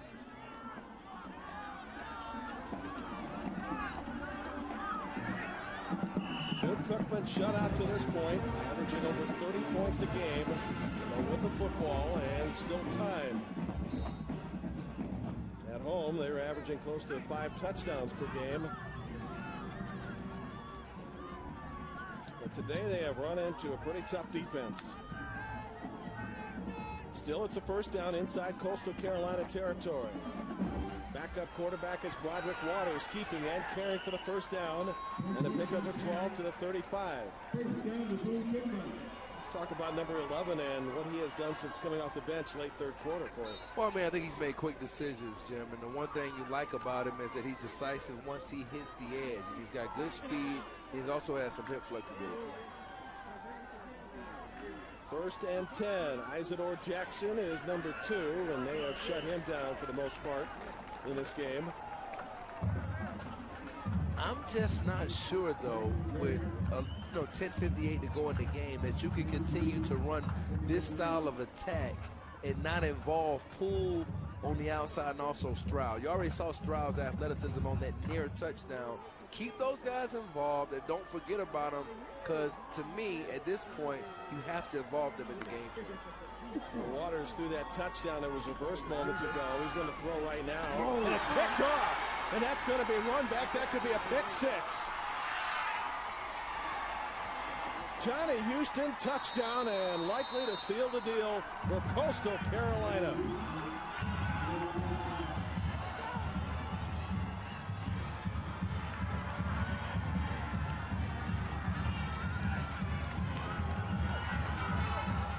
Well, you mentioned earlier, Houston had been around all the big plays, it seemed, for most of the afternoon, and now he gets one.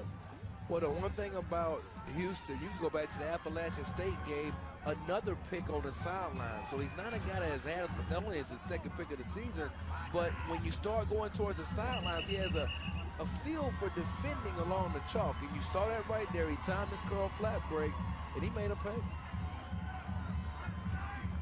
Chanticleers now up 23. We'll send a number of people to the exit.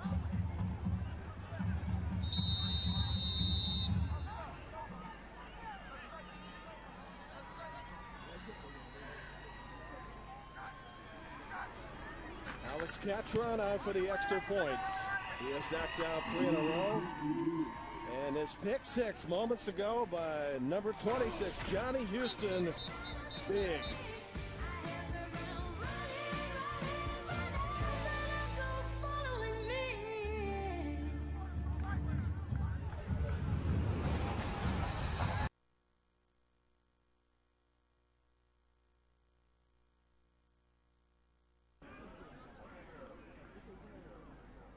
Moments ago, number 9, Tavares Dantzler picked up a 15-yard penalty after the made extra point. That will be assessed on the kickoff. Been a rough fourth quarter for Bethune Cookman, which had a chance on a makeable field goal by Sven Hurd. The penalty of 5 yards led to Brian Jenkins erupting. He thought it should have been 5 against Coastal Carolina. So on 4th and forever, touchdown pass to K.J. Stroud was reversed. Stroud had the elbow down outside of the end zone. And then in an opportunity still trying to come back, Johnny Houston of Coastal Carolina runs one back 68 yards for a score. Add a 15-yard penalty to that, and Bethune Cookman and its wheels have come off here in the fourth quarter. A little bit disappointing. I think when you think about what they've done this year and how well they've played, and what a job he's done as a coach. I mean, 27-7 in his career coming into this game. Second time he's hosted a playoff game here at this stadium. I think he felt like it would be a little bit different today, and so far it hasn't gone that way for Bethune-Cookman. But I think this fourth quarter, it's not over yet. Somebody has to make a play. And credit his coaching staff and people on the sidelines of trying to help him keep his composure here. As you mentioned, it's been a terrific year, 9-2, perfect than MEAC at 8-0. It's the first time ever that's happened for Bethune-Cookman. And so you have to take it all to the great considerations here and all the wonderful things that have happened, even though this one's not going the right way. The 2012 NCAA Division I Football Championship will continue next weekend with second-round games on December 1st, and all games will be seen on ESPN3. For more information, go to ncaa.com. the official online home for all 89 NCAA championships. Corey Chavis will be headed second round activity in Montana. I'm looking forward to that. By the way, I was just telling some of my friends I hunt wild boar. Okay. I'm not sure if I'm ready for the elk yet. That's the area of the country I'm going to. I'm glad you brought that up. I'm sure your friends will assist you in any way possible. Football at the 25. Quentin Williams started the game at quarterback. Then Broderick Waters came in. Threw the pick six moments ago. Had thrown what looked to be a touchdown pass to K.J. Stroud. At least that was the ruling on the field. And as you know by now, that play was reversed by replay. A couple of guys have come out of nowhere today to me. Roderick Holder and also Dominic Whiteside have good days on that Chanticleers defensive line.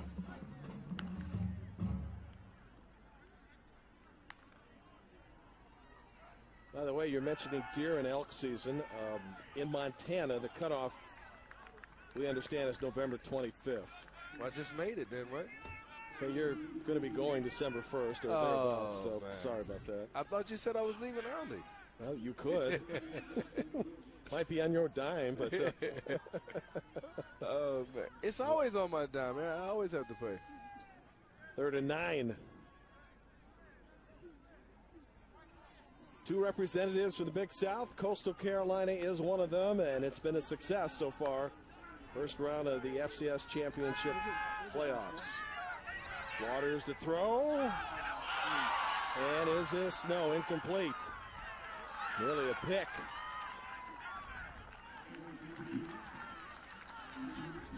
.25, Ladarius Hawthorne thought he had it, and he did have it. Good break right there on the out route. There was an out route that was run. He got out of the break. He rounded a little bit and raised up, and then he found his, I have to say, found his body control and got underneath it and really did a good job of close to the upfield shoulder. Almost had him a pick six, potentially, if he had gotten out cleaner on that break. Hawthorne was ruled out of bounds, so no catch, no interception. Still, the Chanticleers will get the ball back and have a 24-0 lead.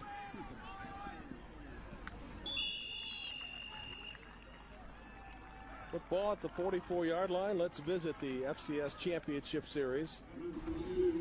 The top 5 seeds, North Dakota State, defending champions. They'll host next week, second round at the Fargo Dome.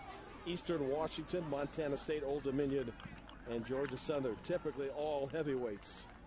Yeah, definitely. And North Dakota State, you talk about defense. We've seen some good defense out here today from a team in Coastal Carolina that's been pretty solid in that facet.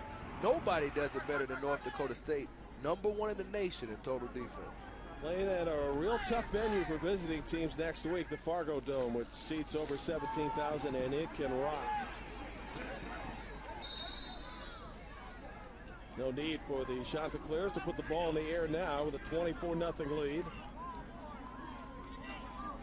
A chance to share the ball and share the wealth. There's Jamel Davis carries there.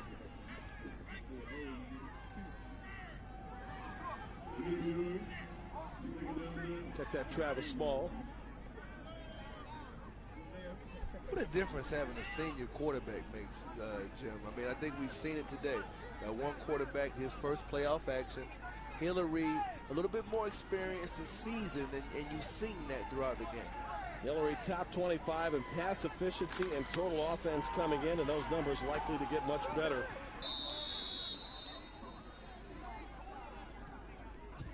As Small carries again. And right now Coastal Carolina just bleeding some clock. Yeah, they are. And then you want to see what you're getting, though, from Bethune Cookman's defensive line. Right there, you had Tevin Toney still showing that maximum effort.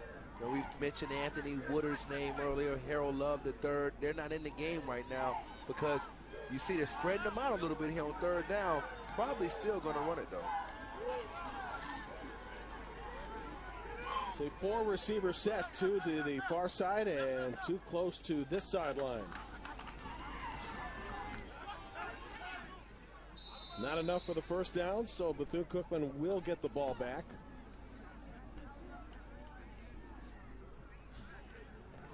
We are at the 8-minute mark of our football game. Scoreless first quarter, 17 second quarter points for Coastal Carolina, and then a touchdown on an interception return here in the fourth.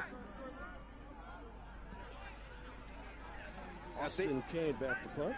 I think that's what we saw right there. Most coaches in that situation will run the ball, but when you have a senior, you know he won't make that critical error. You go ahead and allow him to really put your punter in a better position right here.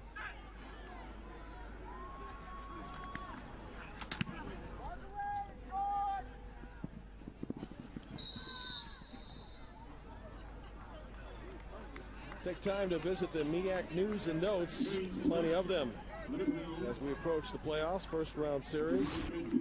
Award winners, the Eddie Robinson Award to finalist Brian Jenkins from Bethune Cookman. You're watching Brian today. The Offensive Player of the Year is Nick Elko from Delaware State. Keith Poe of Howard, the Defensive Player of the Year. Howard was second best in the MEAC this year to Bethune Cookman, and congratulations to Brian Jenkins being one of the finalists. We also have a finalist on the other side for National Coach of the Year. And you're watching to Joe Moglia and his team with a 4-score lead.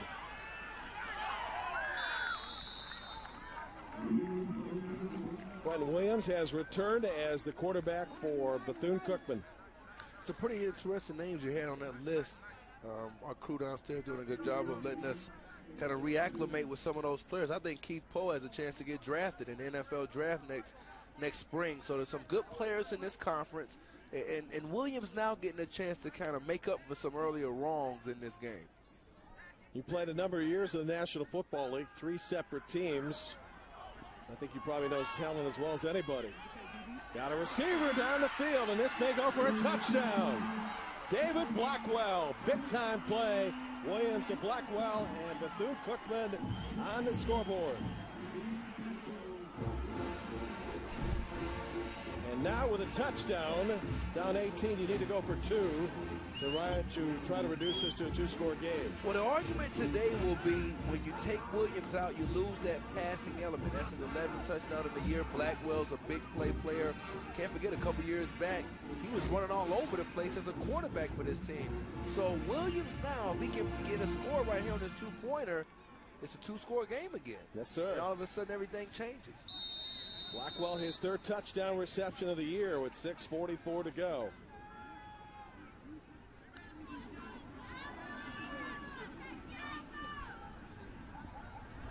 Williams has time. Coastal Carolina drops many in coverage, but pass caught, 2-point conversion by K.J. Stroud. It's now 24-8 and a 2-score game. Well, just when we thought that Bethune Cookman was dead, to the rescue, David Blackwell, a wide receiver from Fort Lauderdale, Florida.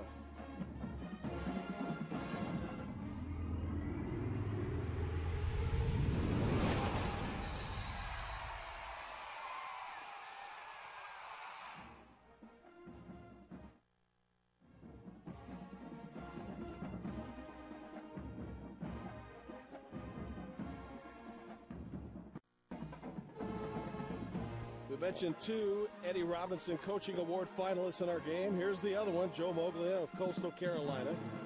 Defensive Player of the Year, Quinn Backus from Coastal Carolina. And the FCS playoffs have 2 teams in the postseason for the first time ever from the Big South.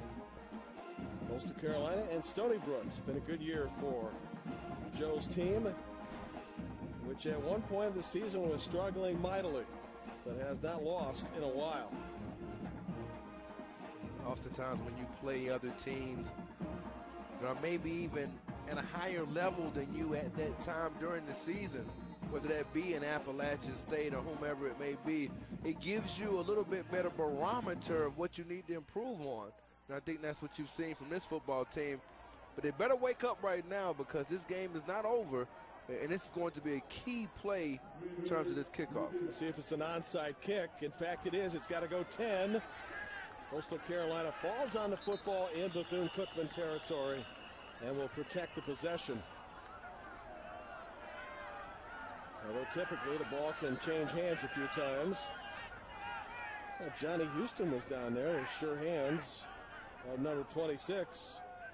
He's like the late, great Whitney, and he's singing all the right tunes today. Sven Hurd with the kickoff. And Johnny Houston, who is that 68-yard return for touchdown on an interception, able to gobble it up and keep the possession for the Chanticleers. It's a 5-yard penalty ended to the end of the return.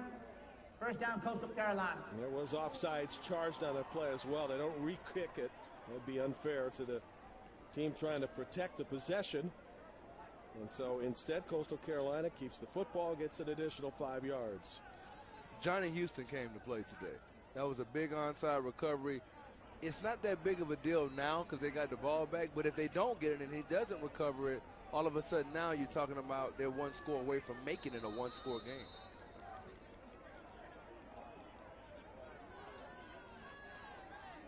The winner to face Old Dominion next week, round 2 on ESPN 3 of the FCS playoffs.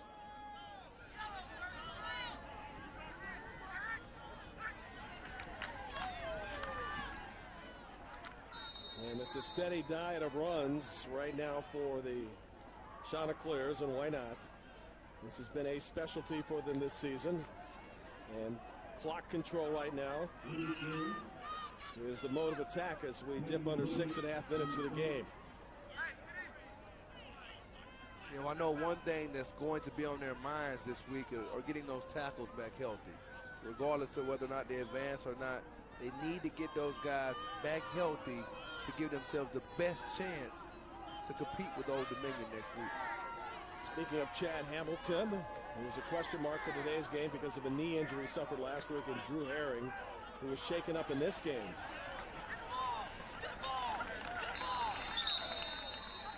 Well, right now it's a strip, scoop, and score mentality for Bethune Cookman. That's all the defense can do at this point. And on the other side, Coastal Carolina wraps itself around the ball.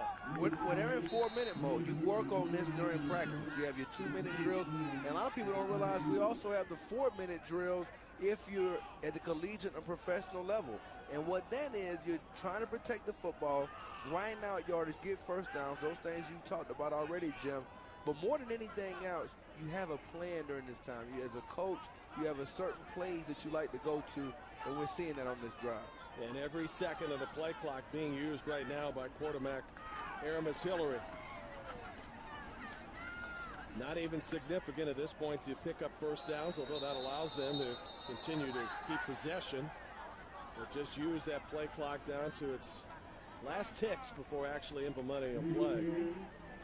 And you have to kind of manage it on the other side as to when do you begin to use your timeouts to try to get the football back, particularly in this case when you're down by 16 instead of 14 or even 7. So a lot of decisions on both sidelines here, coaching decisions from here on out. There are 2 timeouts remaining for the Wildcats. But a helpless position for this defense, and more importantly for the Bethune Cookman offense. It's running by 16.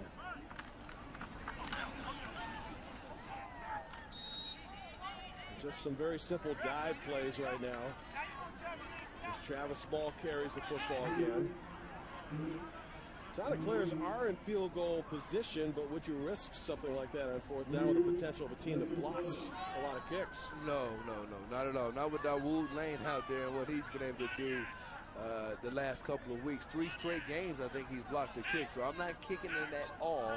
I was a little bit worried. I didn't know if you're on the Coastal Carolina sideline. When they've scored, where was he at? But definitely right now, I agree with what you would do, and that's just continue to run it. 364 total yards in the game for the Chanticleers on 3rd and 5. Straight up the middle is Small. Brought down the 20, brings up 4th down. We approach 3.5 minutes for the football game. Coastal Carolina needs just a couple yards to continue to drive, but right now will elect a field goal try. Well, one thing we know, Joe Mobley knows a lot more about the numbers game than me. So let's see what his odds are right here. I felt like maybe not, but if they make this, essentially the game's over. Bethune Cookman has blocked 10 kicks this year. And before a 37-yard attempt has been made. Timeout, Coastal Carolina. That's their final timeout of the half. Chanticleers will use a timeout. Let's head down to Angela on the sidelines. You know, Jim, it's the inspirational stories of college football that just really make our jobs fun, and Quinn Backus has one. Growing up, he was in 4 different foster care homes, finally to connect with a cousin that he now calls mom. He says he takes his life in 2 perspectives. He says his physical attributes, having to overcome being a shorter guy, earning a scholarship, earning playing time, and then his personal life. And what he has had to overcome there are both motivations for how he, approaches life in general and the game of football. It is a good story, Angelo. We think of these coaches as, coaches. That's their job first, to win. Take a look at his numbers. Big South Defensive Player of the Year. But a lot of times, and Brian Jenkins has shared that, I imagine Joe Mobley as well, that they have to serve as almost a backup father to a number of these guys who haven't had fathers in their lives for a period of time. Yeah, never was that more exemplified than looking at this story and looking at what he's had to overcome. But at the end of the day, the way he's playing is sending the message. Gatron from 37 yards out. Kick is up, and the kick is no good. Well, it remains a 2-score game with 2:55 left, and hope, albeit small, is still available for Bethune-Cookman. What you want to do right now is, we've talked about something that they haven't done all day, and that's attack the middle of the field, Jim. I believe it's there still. I don't know whether or not they're going to go with any middle of the field closed looks where a safety would be there back deep. But what they've had is a lot of split open looks, which means you have 2 deep defenders back. But what you also have is that middle of the field exposed. So let's see if they change that up. Another look at the attempted field goal. It wobbles its way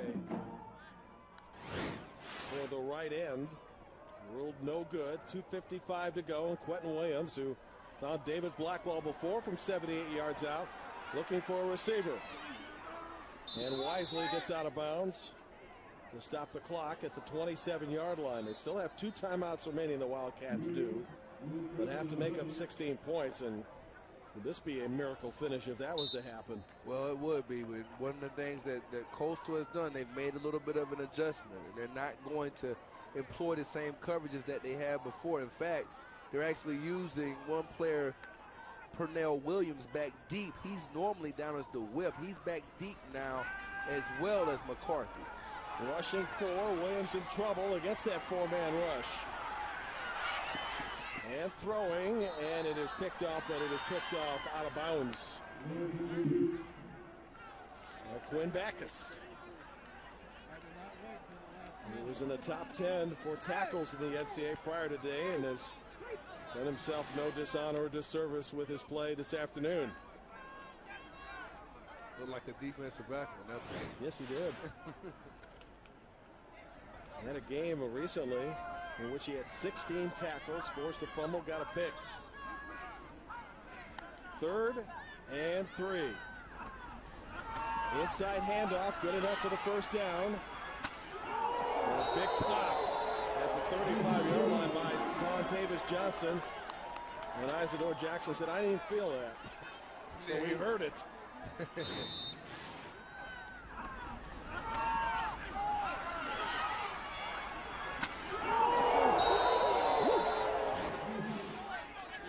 you do that at Vanderbilt? I did not. I mean, you talk about the Jacksons, man. He's part of Jackson 5 with that song. 35-yard line. Williams looking down the field, man. Coverage.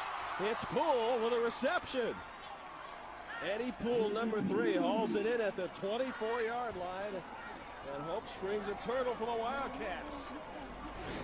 You know what? We talked about this kid all day. I don't know. I'm sorry. I don't know why they don't throw the ball up more. His ability to high point balls down the field, we've seen it. So we're not surprised. 8 touchdowns back. This was a game you needed him in. You think about the touchdown that had been reversed, which at this point could have had Bethune Cookman in a 1-score game instead of 2.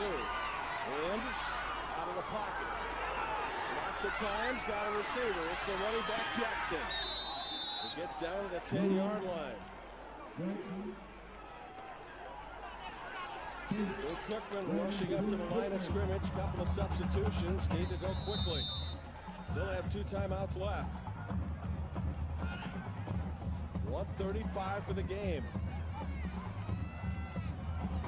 Williams, handoff Jackson, 10-yard line, 5, Jackson, touchdown! And now for Bethune Cookman, a try for a 2-point conversion. Things are looking a little bit different now, aren't they? They are. It's an interesting call, too. Well, I mean, anytime we talked about Mr. Solomon inside, he made a good block, Jackson made a good cut.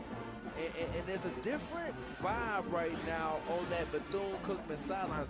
I believe it took them a while. Now they're starting to really believe, you know what, I think we come back in time. This 2-point conversion, it all really comes down to this. Try to reduce the score and the deficit to 8.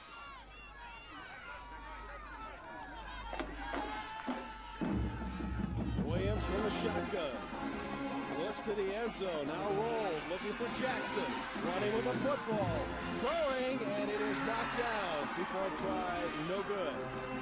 And it remains a 2-score game with 1:20 to go, but a hearty effort by Bethune Cookman here in the 4th. Yeah, I'm impressed. It says a lot about Coach Jenkins.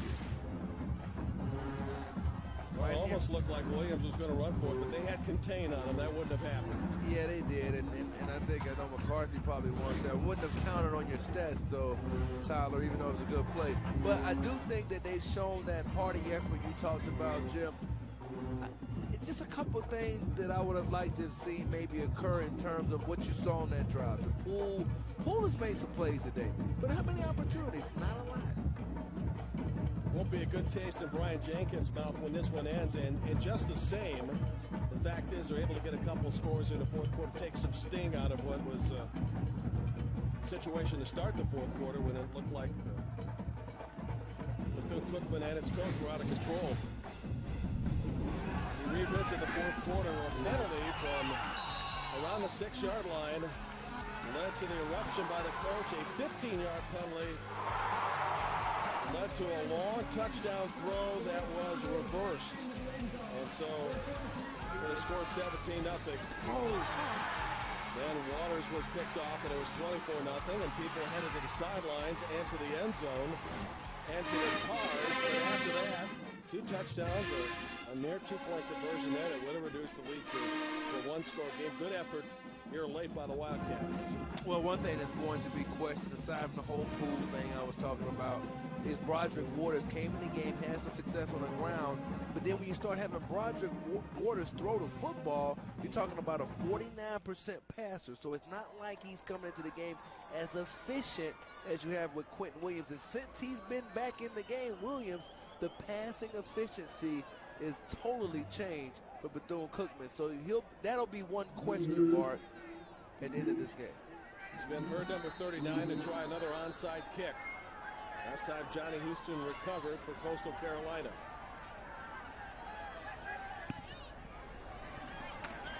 Live ball fielded by Hazel, and Coastal Carolina gets the football. Bethune Cookman can stop the clock 2 more times with 2 timeouts remaining.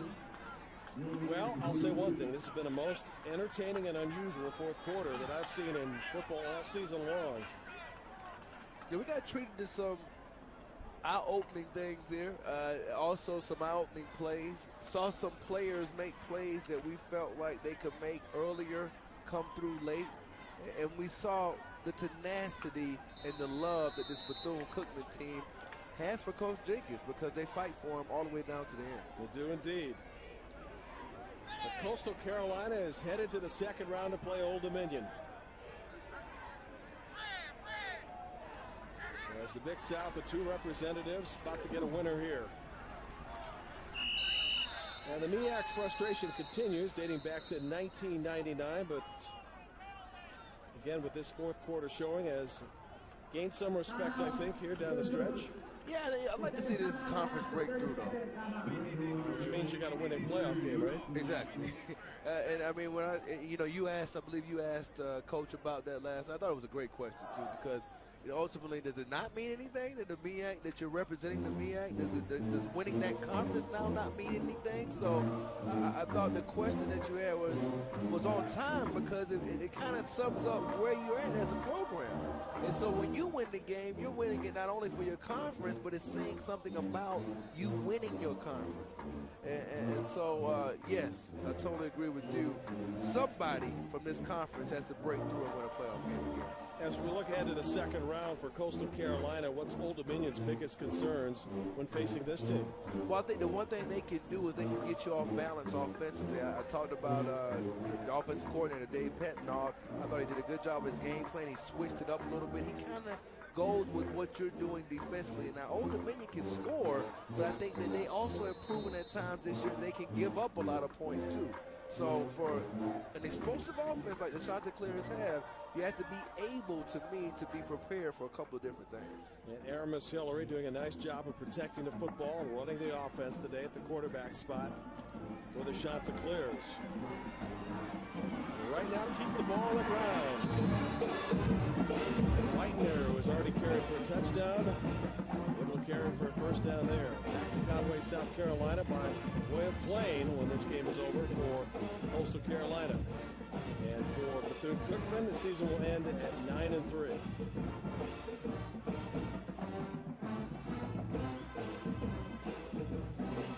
Chanticleer started the season winning 2, then lost 4, and that'll make it now 6 consecutive victories. If I'm coaching a football team, I'd rather it be the other way, like what you just said. I'd rather lose those games, maybe a little 4 in a row, whatever it was, and then get hot late, like both of these teams were going into the playoffs.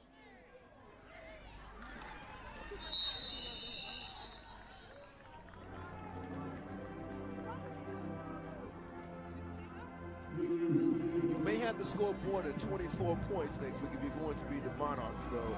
I mean, it's not like that. You're playing a quarterback in Taylor Heineke who's 68%, 4,139 yards or whatever it is. That offense averages 538 yards a game. 35 touchdown passes to only 13 interceptions. Big challenge next week for Coastal Carolina. Agreed. Congratulations to Joe Moglia and the Coastal Carolina Chanticleers who come on the road today to advance to the second round of the NCAA FCS Championship for the first time ever. So for Corey Chavis, I'm Jim Barber. So long from Daytona Beach, Florida. Final score, Coastal Carolina 24, Bethune Cookman 14. To watch this entire game on replay as well as other games on our family of ESPN networks, log on to WatchESPN.com.